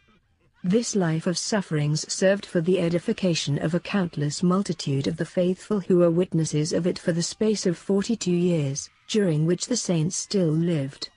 She also converted a great number of sinners, and finally went to enjoy the glory of the elect in the year 1224. If such mortification makes us shudder, what are we to think of the tortures of the other life? There, says the author of the Imitation, 1 iron torment will be more terrible than 100 years spent here below in the most rigorous penance. Book 1, Chapter 24. The history of Japan speaks of the horrible abysses of Mount Unjin, situated not far from Nagasaki. Its lofty summit is divided into 3 craters, the intervals between which form frightful pits. Forth from these shoot momentarily into the air eddies of flames, corroding waters and burning mud, which carry such stinking exhalations with them that these abysses pass in the country for the sewers of hell. All the animals shun them with horror, and the very birds do not fly with impunity over them, however high they soar. The tyrant, Bungondono, the prince of Ximbara, resolved to dash the Christians headforemost into these frightful chasms. Let the frightful agony they must suffer be imagined. It was an agony to which death was not to come and put an end, for the consolation of dying was not left to them. Before they were suffocated, they were carefully drawn out to let them regain their breath. Then, soaked as they were by the sulphurous waters, the bodies of the martyrs were covered with frightful pus sacks and were soon but one wound. All their flesh dropped into putrefaction. In this condition they were abandoned like corpses, cast into the common sewer. Are these torments the torments of hell? They are only a shadow of them.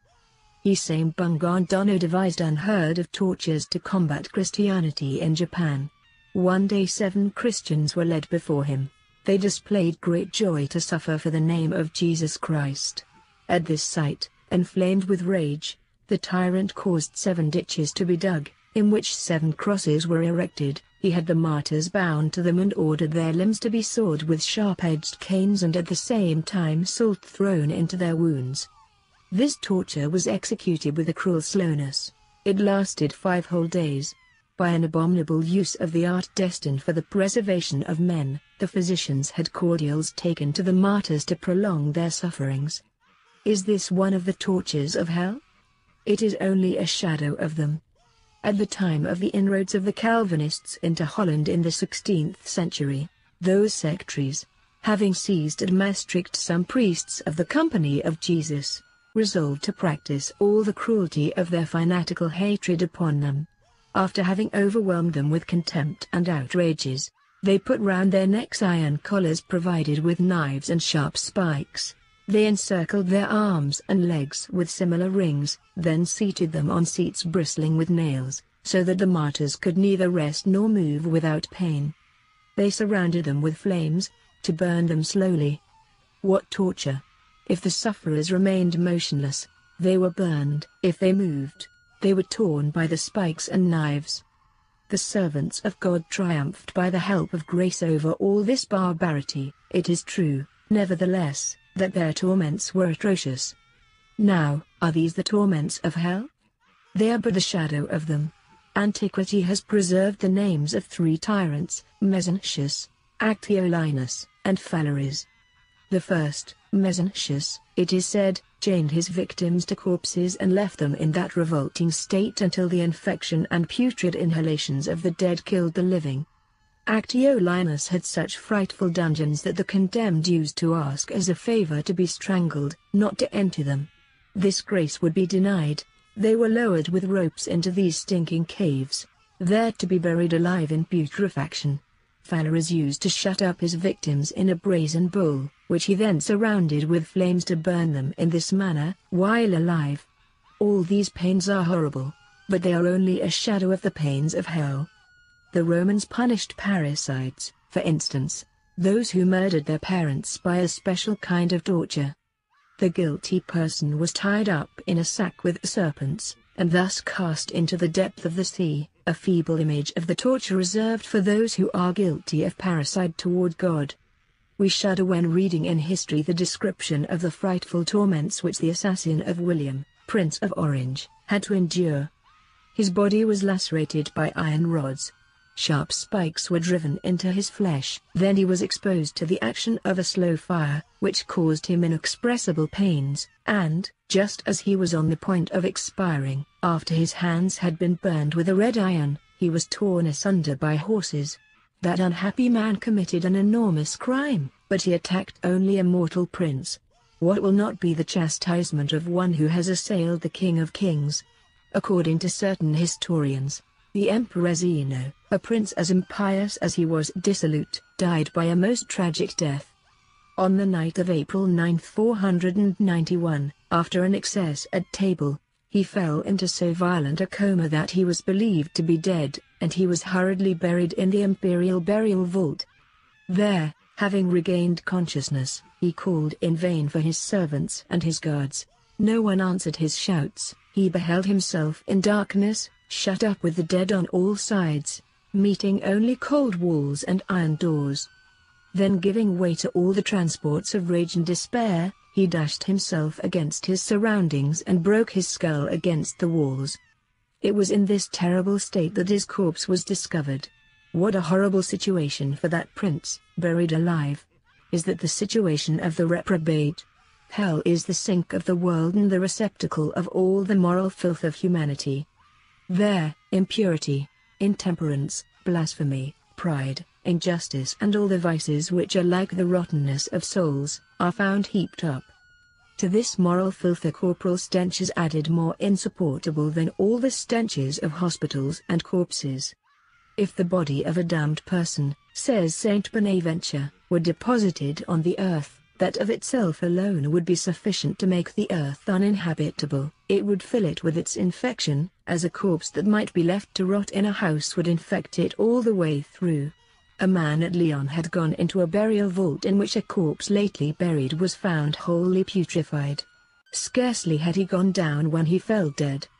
The poisonous exhalations caught him so violently that he was suffocated. Sulpicius Severus narrates in the life of Saint Martin of Tours, that towards the end of the saint's life the demon came to tempt him under a visible form. The spirit of lies appeared before him with royal magnificence, a crown of gold on his head, and said he was the King of Glory, Christ, the Son of God. The holy bishop recognized the tempter under these appearances of human grandeur and chased him away with contempt. Proud Satan was confounded, he disappeared, but for his revenge, he left the holy man's room filled with a stench that did not allow him to remain there any more. Another torture of hell is the horrible society of the devils and the damned. There are some wretched sinners who, seeing plainly that they are walking toward hell, are comforted by saying, "I shall not be there alone." Sad consolation. It is that of the convicts sentenced to wear irons together in the galleys. Still it is intelligible how a convict finds a certain life in the company of his kind. Alas! It will not be thus in hell, in which the damned will be mutual executioners. There, says St. Thomas, the associates of his wretchedness, far from alleviating the lot of the damned soul, will make it more intolerable for him. The society of even those persons who on earth were their best friends is insupportable to the damned in hell. They would esteem themselves happy to have tigers and lions for companions, rather than their relatives, brothers, or their own parents. Do you wish to see the poverty of hell and the privations that are suffered by those who made the goods of this world their God? Consider the wicked rich man of the Gospel. Accustomed during his life to eat delicate meats served in silver utensils, to drink exquisite wines in goblets of gold, to wear purple and fine linen. Having become an inhabitant of hell, he found himself brought down to the last extremity of need. He who refused poor Lazarus the crumbs from his table, was obliged to beg in his turn. He asks, not delicacies, but a drop of cold water, which he will be happy to receive from a leper's finger. Now, this drop of water is refused to him. Has not the Saviour said, "Woe to you that are rich, for you have your consolation. Woe to you that are filled, for you shall hunger." Luke chapter 6. There is no light, writes Saint Teresa in her autobiography, in the eternal pit, only darkness of the deepest dye, and yet, O mystery! Although no light shines, all that can be most painful to the sight is perceived. Among those objects which torture the eyes of the damned, the most frightful are the demons, who reveal themselves in all their hideousness. Saint Bernard speaks of a religious who, being in his cell, uttered all the sudden frightful cries, which attracted the community. He was found beside himself and uttering only these sorrowful words: "Accursed be the day I entered religion." Terrified and troubled by this curse, the cause of which they did not understand, his brethren questioned and encouraged him and spoke to him of confidence in God. Soon, being quieted, he replied, "No, no, it is not the religious life that I should curse. On the contrary, blessed be the day I became a religious. My brethren, do not be astonished at seeing my mind disturbed. 2 devils have appeared to me, their horrible appearance has put me out of my senses. What monstrosity! Ah! Rather all torments than again to endure sight of them." A holy priest was exorcising a demoniac, and he asked the demon what pains he was suffering in hell. "An eternal fire," he answered, "an eternal malediction, an eternal rage, and a frightful despair at being never able to gaze upon him who created me." "What would you do to have the happiness of seeing God?" "To see him but for one moment, I should willingly consent to endure my torments for 10,000 years. But vain desires! I shall suffer forever and never see him."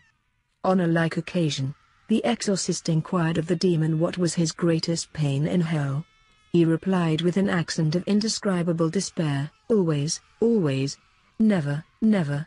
One day, a holy soul was meditating upon hell, and considering the eternity of the pains, the frightful always, never, she was thrown into complete confusion by it, because she was unable to reconcile this immeasurable severity with the divine goodness and other perfections. "Lord," she said, "I submit to thy judgments, but do not push the rigors of thy justice too far." "Do you understand," was the answer, "what sin is? To sin is to say to God, I will not serve thee. I despise thy law, I laugh at thy threats. I understand, Lord, that sin is an outrage to thy majesty. Well, measure, if you can, the greatness of this outrage. Lord, this outrage is infinite, since it attacks infinite majesty.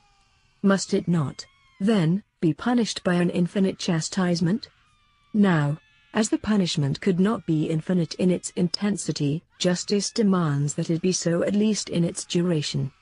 Accordingly, it is the divine justice that wills the eternity of the pains, the terrible always, the terrible never. The damned themselves will be obliged to render homage to this justice, and cry out in the midst of their torments, "Thou art just, O Lord, and thy judgments are equitable." Psalm 118 verse 137. Saint John Damascene relates, in the life of Saint Josaphat, that this young prince, being one day exposed to violent temptations, prayed to God with tears to be delivered from them. His prayer was graciously heard. He was caught up in an ecstasy, and he beheld himself led to a dark place, full of horror, confusion, and frightful spectres. There was a pool of sulphur and fire in which were plunged innumerable wretches, a prey to devouring flames. Amid the despairing howls and shouts, he heard a heavenly voice, which uttered these words: "Here it is that sin receives its punishment, here it is that a moment's pleasure is punished by an eternity of torments." This vision filled him with new strength, and enabled him to triumph over all the assaults of the enemy. "The most bitter regret of the damned will be," says St. Thomas, "to be damned for nothing, while they might have so easily obtained everlasting happiness." Jonathan was condemned to death for having eaten a little honey, against the prohibition of Saul. In his misfortune he said, while moaning, "Alas! I did but taste a little honey, and behold I must die." 1 Samuel 14 verse 43. More bitter will be the regrets of the damned when they shall see that, for a honeycomb, for a fleeting enjoyment, they have incurred everlasting death. King Lysimachus, besieged by the Scythians, who had cut off all the springs, beheld himself reduced to the last extremity by lack of water. Yielding to the craving of his thirst, he surrendered to the enemy, who left him only his life safe. Then a cup of water was given him to quench his thirst. When he had drunk it, he said, "Oh, how quickly has the pleasure passed for which I have lost my throne and my liberty." It is in this manner that the damned will speak, but with far more bitterness. "Oh, how quickly passed the guilty pleasure for which I forfeited an eternal crown and happiness." Esau returned faint from the chase, and seeing Jacob, who was cooking lentils, he sold him his birthright for a dish of the pottage.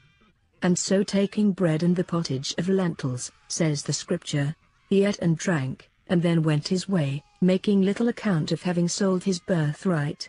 But when the time came to receive his inheritance, when he saw the large portion given to his brother and the small portion that was left to him, he was filled with consternation, and uttered a great cry. Then, having sought in vain to better his lot, he yielded to the bitterest regrets and filled the air with his doleful cries. They were less cries than roars. Irriguit clamor magno. He roared out, with a great cry. Genesis 25 verse 27 to 34. What will be the cries of the damned when they shall see that they have sold their heavenly inheritance for less than a dish of pottage, when they shall see that for a trifle they have sold everlasting benefits and incurred everlasting torments? The prophet Jeremiah had warned Sedecia's king of Judah, of the future that awaited him. He had spoken to him on behalf of God. "Behold life, and behold death, if you observe my words, you shall remain quiet on your throne. If you trample them underfoot, I will deliver you into the hands of the king of Babylon." Jeremiah 29 verse 39. Sedecius paid no attention to these warnings of God, and soon the chastisements foretold fell upon him. He was delivered to Nebuchadnezzar, blinded, loaded with chains, and thrown into the prison of Babylon. Then, what were not his regrets, his grief, at the remembrance of the words of Jeremiah?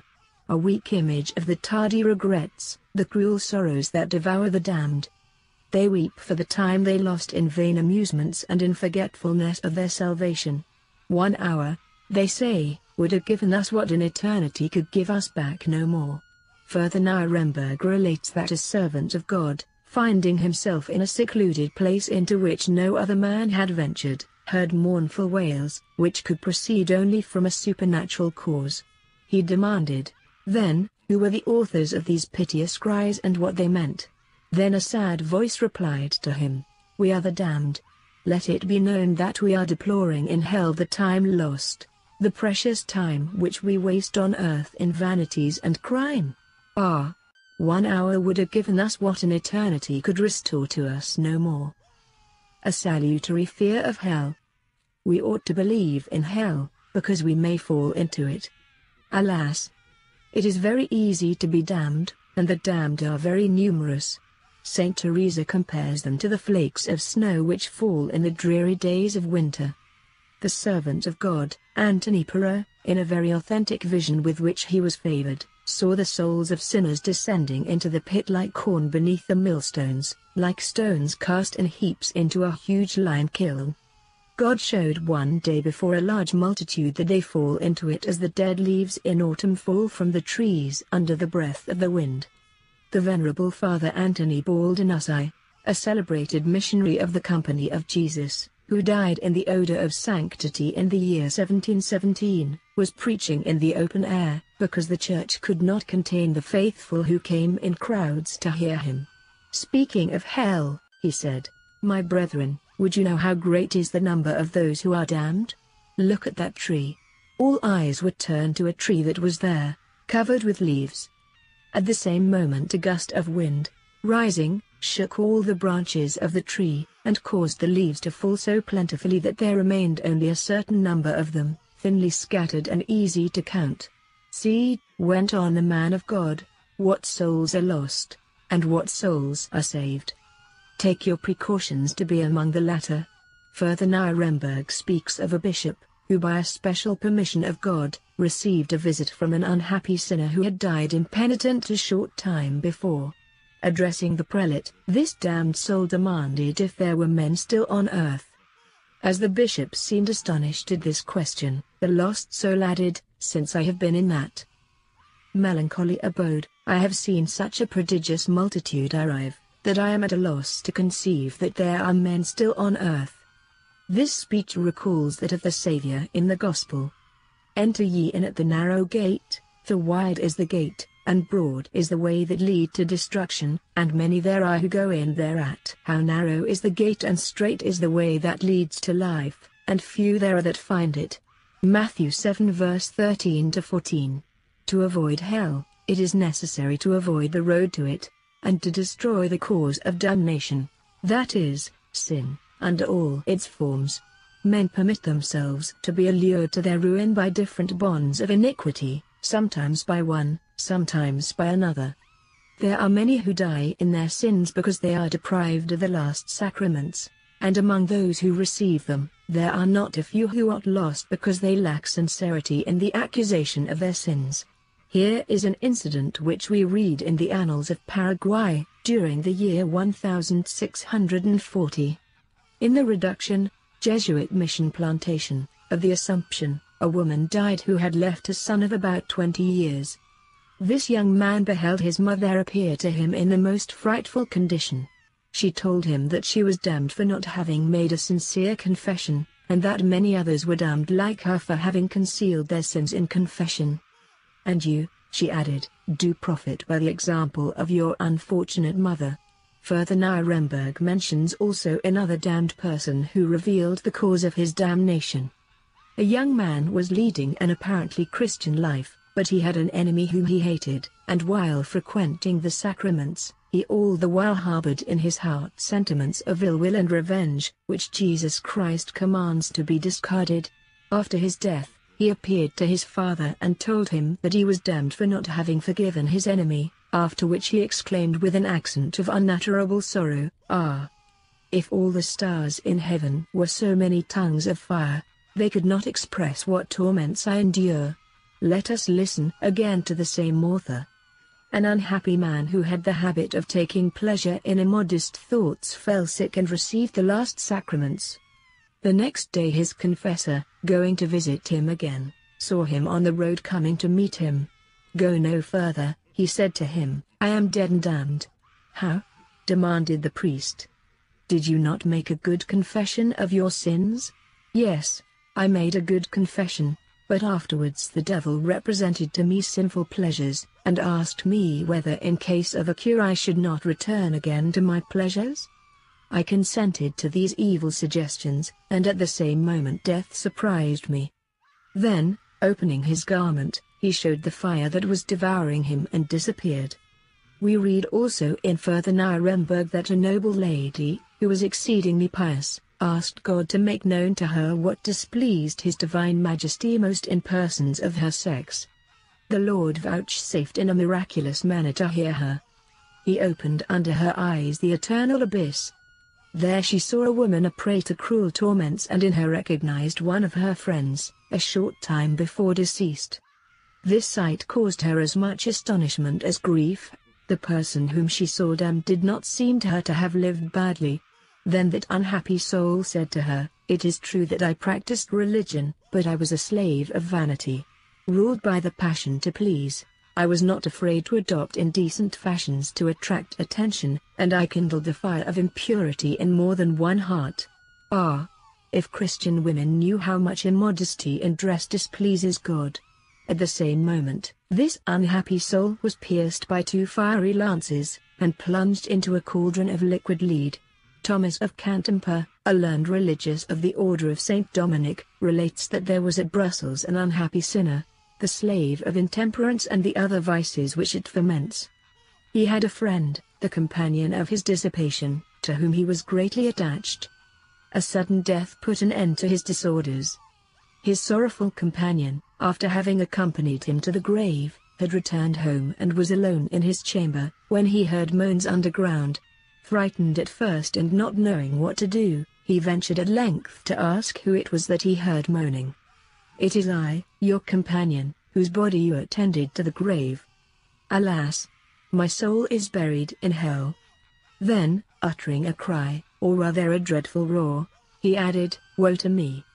The abyss has swallowed me, and the pit has closed its mouth upon me. Louis of Granada speaks of a young woman whose damnation had no other source than vanity and the desire to please. She led a regular life, but her passion to attract attention by the charm of her beauty was the moving cause of her whole conduct. Having fallen sick, she died, having received all the sacraments.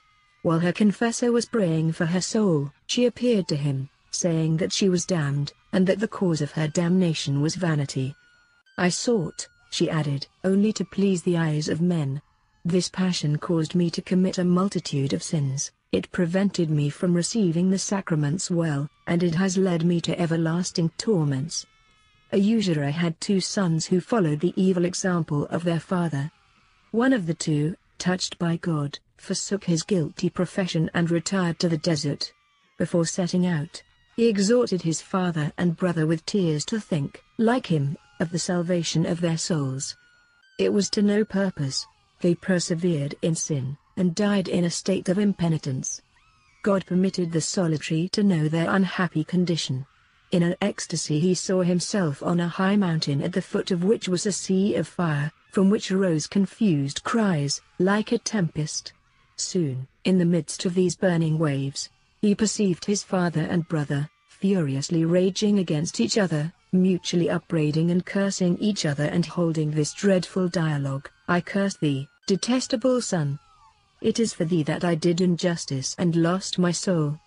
I curse thee, unworthy father, who ruined me by thy bad example. I curse thee, foolish son, who joined thy father in his sins. I curse thee, the author of my life, who reared me up for damnation. Behold how wicked parents and wicked children will eternally rend one another by reciprocal maledictions. Lives of the Fathers of the Desert. He thought of hell. Saint Dositheus, who lived in the 11th century, was brought up as a page at the court of Constantinople, and at first led a life altogether worldly, in a profound ignorance of the truths of faith. As he had heard a great deal about Jerusalem, he visited it out of a motive of curiosity. There it was that God's mercy was awaiting him. To touch him, it made use of a picture placed in a church representing the pains of hell. Miserable souls were seen there in despair, plunged in a sea of fire, in which horrible monsters were tormenting them and making game of the tortures. Struck by these terrible scenes, Dositheus demanded the explanation of them from an unknown person who was there. "It is hell," answered this person, "they are the pains of the damned." "How long will these pains last? Why are they damned? Might I myself fall into such a terrible state of woe? What must I do to be safe from hell?" Such were the questions that Dositheus by turns proposed to the person who was instructing him. He was impressed by the answers to such a degree that he quit the world that very hour to go and live in seclusion. He entered a monastery in which, thanks to the thought of hell, which he had always before his eyes, and to the wise direction of the abbot whom he found there, he made rapid progress in the ways of God. Whoever thinks of hell will not fall into it, because in the time of temptation this thought will retain him in his duty. Saint Martinian had lived 25 years in solitude when God allowed his fidelity to be put to a violent test. A perfidious woman, the courtesan Zoe, came to solicit him to sin. She was disguised as a mendicant, and taking advantage of a rainstorm, knocked at the cell of Martinian, begging shelter from him. The holy anchorite could not refuse it in these circumstances. He let the stranger in and having lighted a fire, invited her to dry her garments. But soon the unfortunate woman, casting off the borrowed rags she wore, appeared to the eyes of Martinian in a most brilliant dress and with all her fascinating charms. The servant of God, in the presence of a most dreadful danger, remembered hell, and drawing near the fire, which was blazing on the hearth, he took off his shoes and plunged both feet into the fire. The pain drew cries from him, but he said to his soul, "Alas! My soul, if thou canst not bear so weak a fire, how wilt thou be able to bear the fire of hell?" The temptation was overcome, and Zoe was converted. Such was the salutary effect of the thought of hell, Another recluse, assailed by a violent temptation and afraid of being conquered, lighted his lamp. Then, to be penetrated vividly with the thought of hell, he put his fingers into the flame and let them burn there with inexpressible sufferings. "Since thou dost wish," he said, addressing himself, "to sin and accept hell, which will be the punishment of thy sin, try first if thou shalt have the courage to support the pain of an everlasting fire." It is related that Saint Philip Neri received one day a visit from a man who was leading a sinful life. Imbued with the most unfriendly feelings toward the saint, this visitor addressed him with the most unjust reproaches and heaped insults upon him. His anger was such that he was incapable of listening to reason. Then Saint Philip made him draw near the chimney, and pointing out the place where the fire was made, he said, "Look at this fireplace."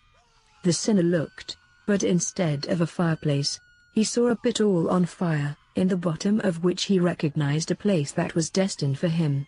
Seized with fright, this furious sinner grew calm, suddenly recognized the evil state of his soul, and changed his life. In 1815 the young Louis Francis de Guise died at the college of Saint Étienne near Amiens. He was only 14 years old, but he was ripe for heaven, so innocent and holy had been his life. Such solid virtue in so tender a youth was due to the thought of hell. One day, while still quite a child, he was seated at his mother's side before a warm fire.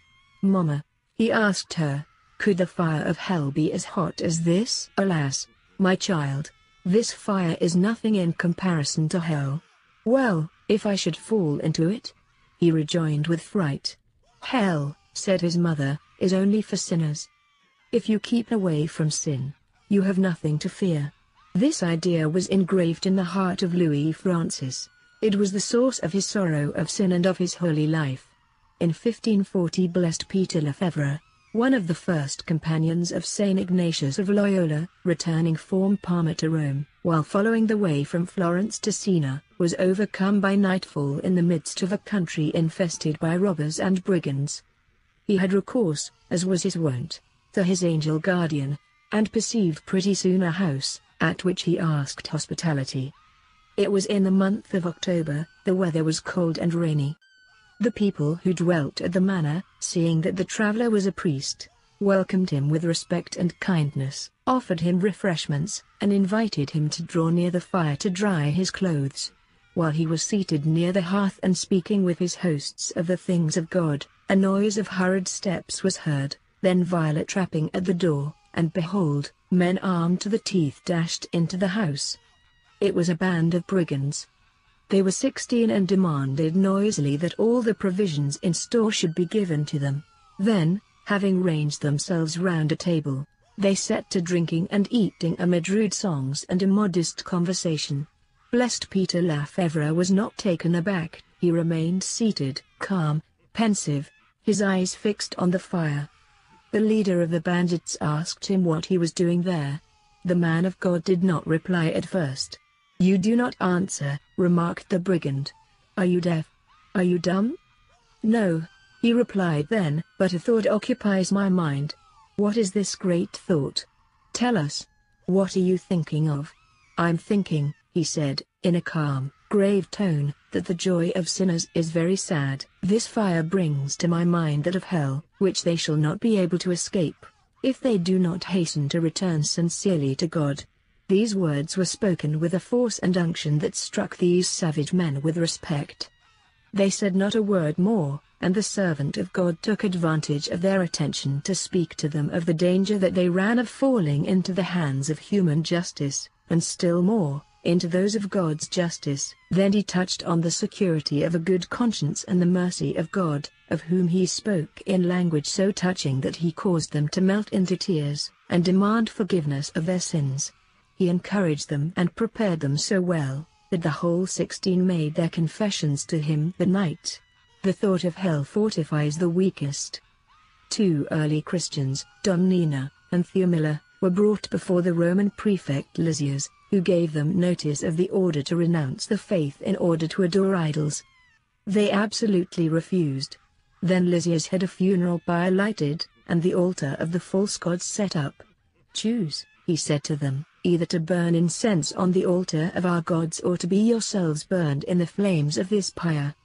They replied, without hesitating a moment, "We fear not this burning pile, which will be soon extinguished. The fire we do fear is that of hell, which never goes out. Not to fall into it. We detest your idols and we adore Jesus Christ."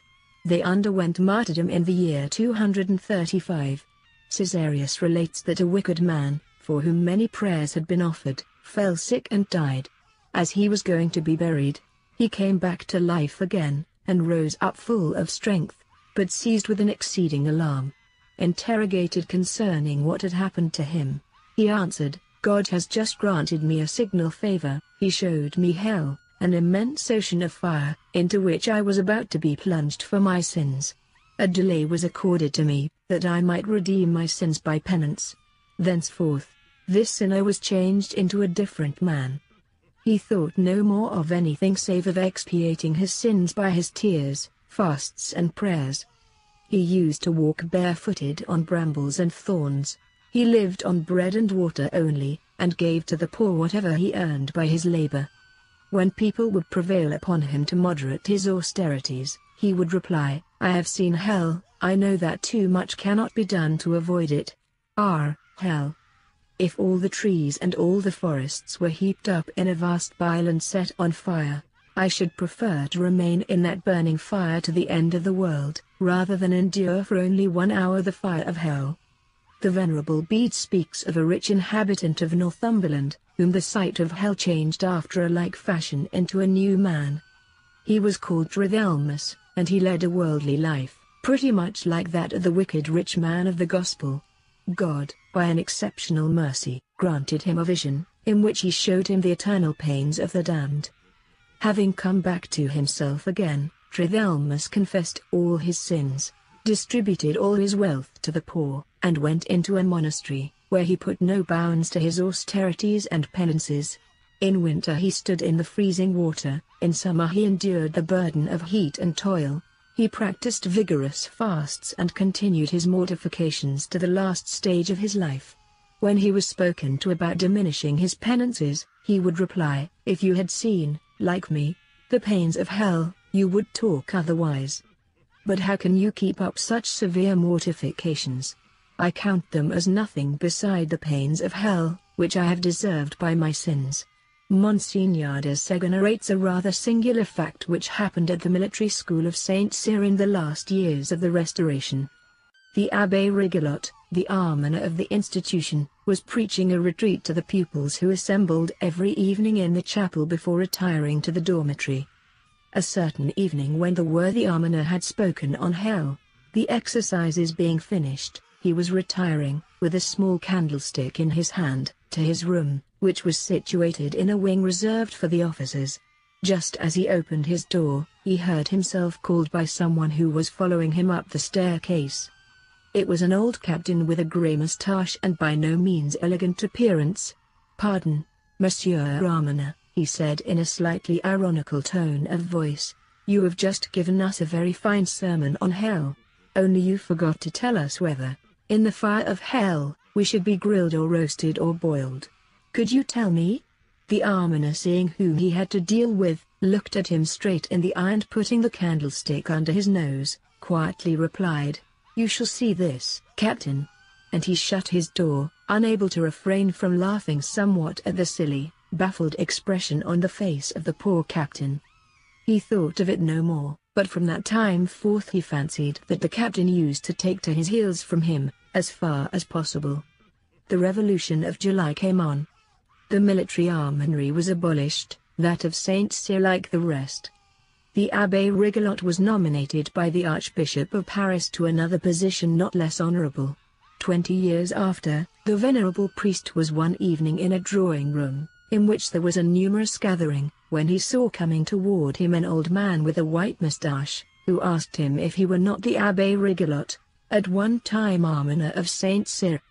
And upon his affirmative reply, the old soldier said with emotion, "Oh Monsieur Almoner, permit me to clasp your hand and express all my gratitude to you. You saved me." "I? And how so?" "Well, you do not know me. Do you remember one evening when a captain, an instructor of the school, having proposed to you, after the close of a sermon on hell, an exceedingly ridiculous question, you answered him while putting your candlestick under his nose, "You will see this, Captain? I am that captain." Fancy, that from that time, your speech pursued me everywhere, as well as the thought that I might be burned in hell. I struggled for 10 years, but at last I was forced to surrender. I have been to my confession. I have become a Christian in the military fashion, that is to say, like a soldier. It is to you I owe this happiness, and I am very glad to meet you, to be able to tell you so. Father Debussy, of the Company of Jesus, gave at the beginning of this century, in a certain large city of the south of France, an important mission, which roused the whole population. It was in the heart of winter. Christmas Day was at hand, and it was very cold. In the room in which the Father was receiving the men, there was a stove with a good fire. One day the Father saw a young man coming to him who had been recommended to him on account of his dissipation and open parade of impiety. Father Debussy soon saw there was nothing to be done with him. "Come here, my good friend," he said pleasantly. "I do not hear the confessions of people in spite of themselves. Stay, sit down there, and let us have a little chat while warming ourselves." He opened the stove, and noticed that the wood was going soon to be burned up. "Before sitting down, pray bring me 1 or 2 logs," he said to the young man. The latter, somewhat astonished, did, nevertheless, what the Father asked. "Now," the latter added, "put it in the stove for me, there, very far down in the bottom." And, as the other was getting the wood into the door of the stove, Father Debussy, all at once, took his arm, and plunged it into the bottom of the stove. The young man uttered a shout and sprang backward. "Army!" he shouted. "Are you crazy? You are going to burn me? What ails you, my dear man?" remarked the Father calmly. "Should you not get accustomed to it? In hell, where you shall go if you continue your present course of life, it will not be merely the tips of the fingers that shall be burned by the fire, but your whole body, and this little fire is nothing to the other one. Come, come, my good friend, be brave, you must get accustomed to everything burning." The young libertine went away in a thoughtful mood. He was reflecting indeed. He did reflect so well that he was not slow in coming back again to the missionary, who helped him to get rid of his faults and enter anew on the good path. "I affirm," adds Monsignor de Sega, "that of 1,000, 10,000 men who live far from God, and therefore on the way to hell, there would not be one, perhaps, who could resist the test of fire. There would not be one who should be so crazy as to accept this bargain. During the year, you may yield to all your passions, gratify all your whims, on the condition of spending one day, only one day, or even 1 hour, in fire. I repeat, not a single person would accept the bargain. Will you have a proof of it? Listen to the history of the 3 sons of an old usurer. A father of a family who grew rich only by doing wrongs had fallen dangerously ill. He knew that the final stages of death had already set in, and nevertheless he could not decide to make restitution. "If I make restitution," he said, "what will become of my children?" His confessor, a man of sagacity, had recourse to a singular stratagem to save this poor soul. He told him that if he wished to be cured, he was about to give him an extremely simple, but costly remedy. Should it cost 1,000, 2,000, even 10,000 francs? "What odds?" answered the old man briskly. "What is it? It consists in pouring the melted fat of a living person on the dying parts. It does not need much. If you find anyone willing, for 10,000 francs, to suffer one hand to be burned for less than a quarter of an hour, that will be enough." "Alas," said the poor man, sighing, "I am very much afraid I can find no such person." "I will help you," said the priest quietly. "Summon your eldest son, he loves you, he is to be your heir. Say to him, 'My dear son, you can save your old father's life, if you consent to allow one hand to be burned only for a small quarter of an hour.' If he refuses, make the proposal to the second, pledging yourself to make him your heir at the expense of his eldest brother. If he refuses in his turn, the third will no doubt accept. The proposition was made successively to the three brothers, who, one after the other, rejected it with a shudder. Then the father said to them, "What? To save my life? An instant's pain alarms you? And I, to procure your comfort, would go to hell, to be burned eternally? Indeed, I should be quite mad." And he hastened to restore all he owed without regard to what should become of his children. He was quite right, and so were his three sons. To suffer a hand to be burned, a short quarter of an hour, even to save a father's life, is a sacrifice above human strength. In 1844, again writes Monsignor de Sega, I was acquainted at the seminary of Saint Sulpice at Issy, near Paris, with an extremely distinguished professor of science, and a man whose humility and mortification were admired by everyone. Before becoming a priest, the Abbé Pinault had been one of the most eminent professors of the Polytechnic School. In the seminary he taught the course of physics and chemistry. One day, during an experiment, the fire somehow caught the phosphorus he was manipulating, and in a moment his hand was wrapped in flames. Assisted by his pupils, the poor professor tried to no purpose to put out the fire that was eating into his flesh. In a few minutes his hand was but a shapeless, shining mass. The nails had disappeared. Overcome by the excess of pain, the unfortunate professor lost consciousness. His hand and arm were plunged into a pail of cold water to try to assuage a little of the violence of this martyrdom.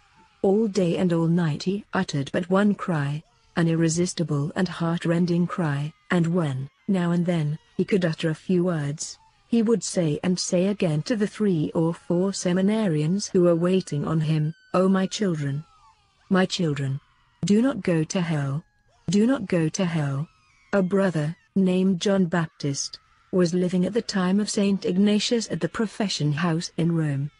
He was remarkable for the spirit of fervor and mortification which he derived from the thought of hell.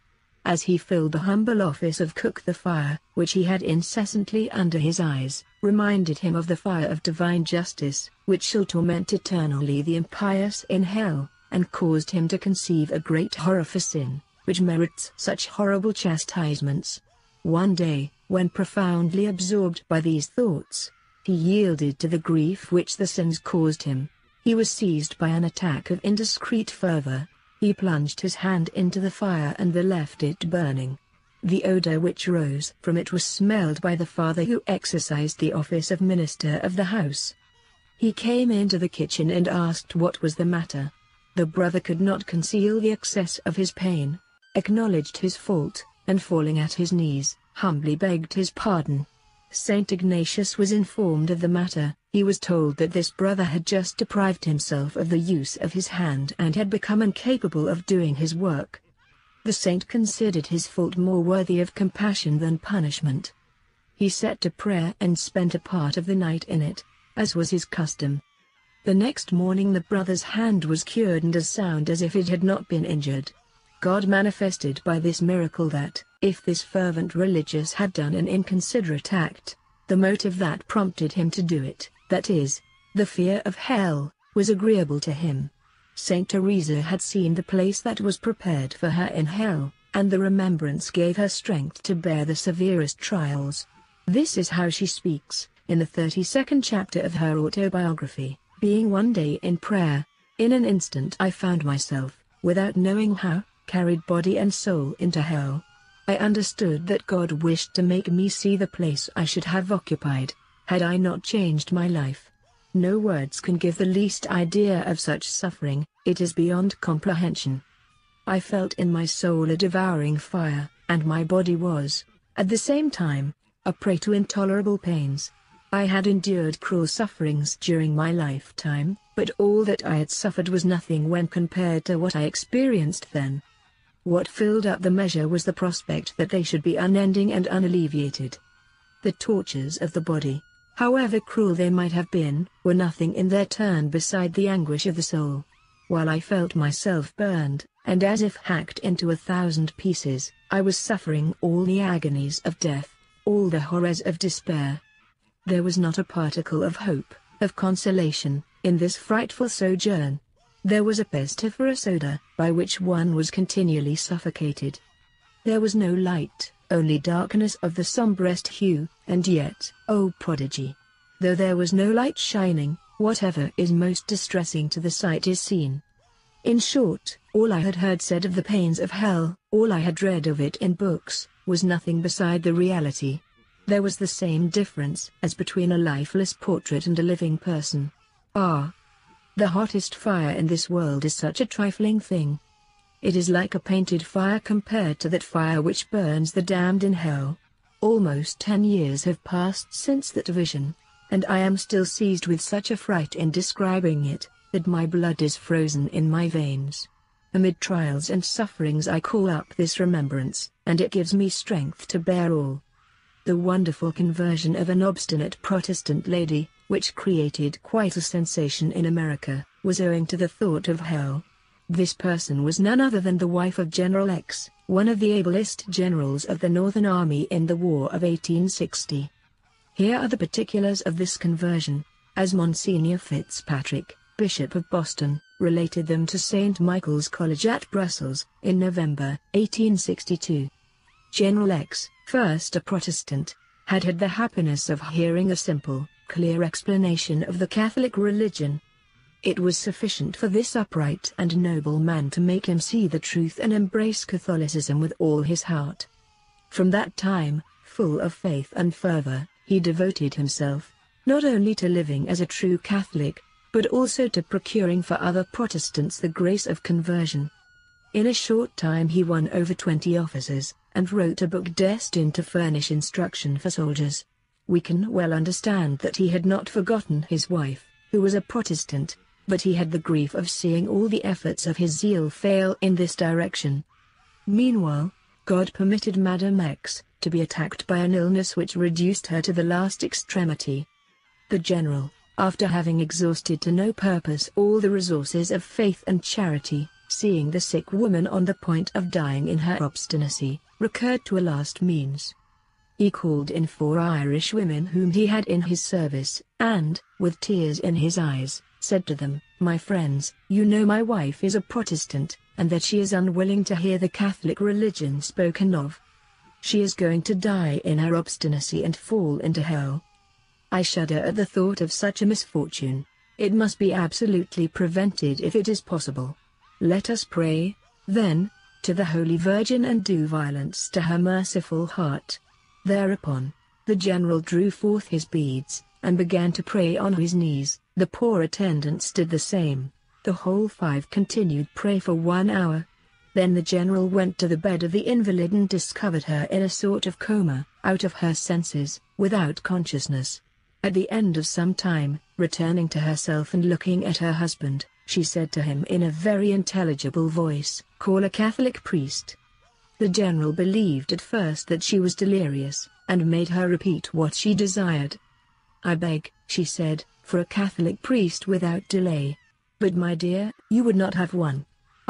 General, I am entirely changed. God has shown me hell, and the place that awaited me in the eternal fire, if I did not become a Catholic." So the sick woman had the happiness of returning to the bosom of the Church. She even recovered her health, and lived afterward as a fervent Catholic. Such was the narrative of the Venerable Bishop of Boston. He had these details from General X's own mouth. The end.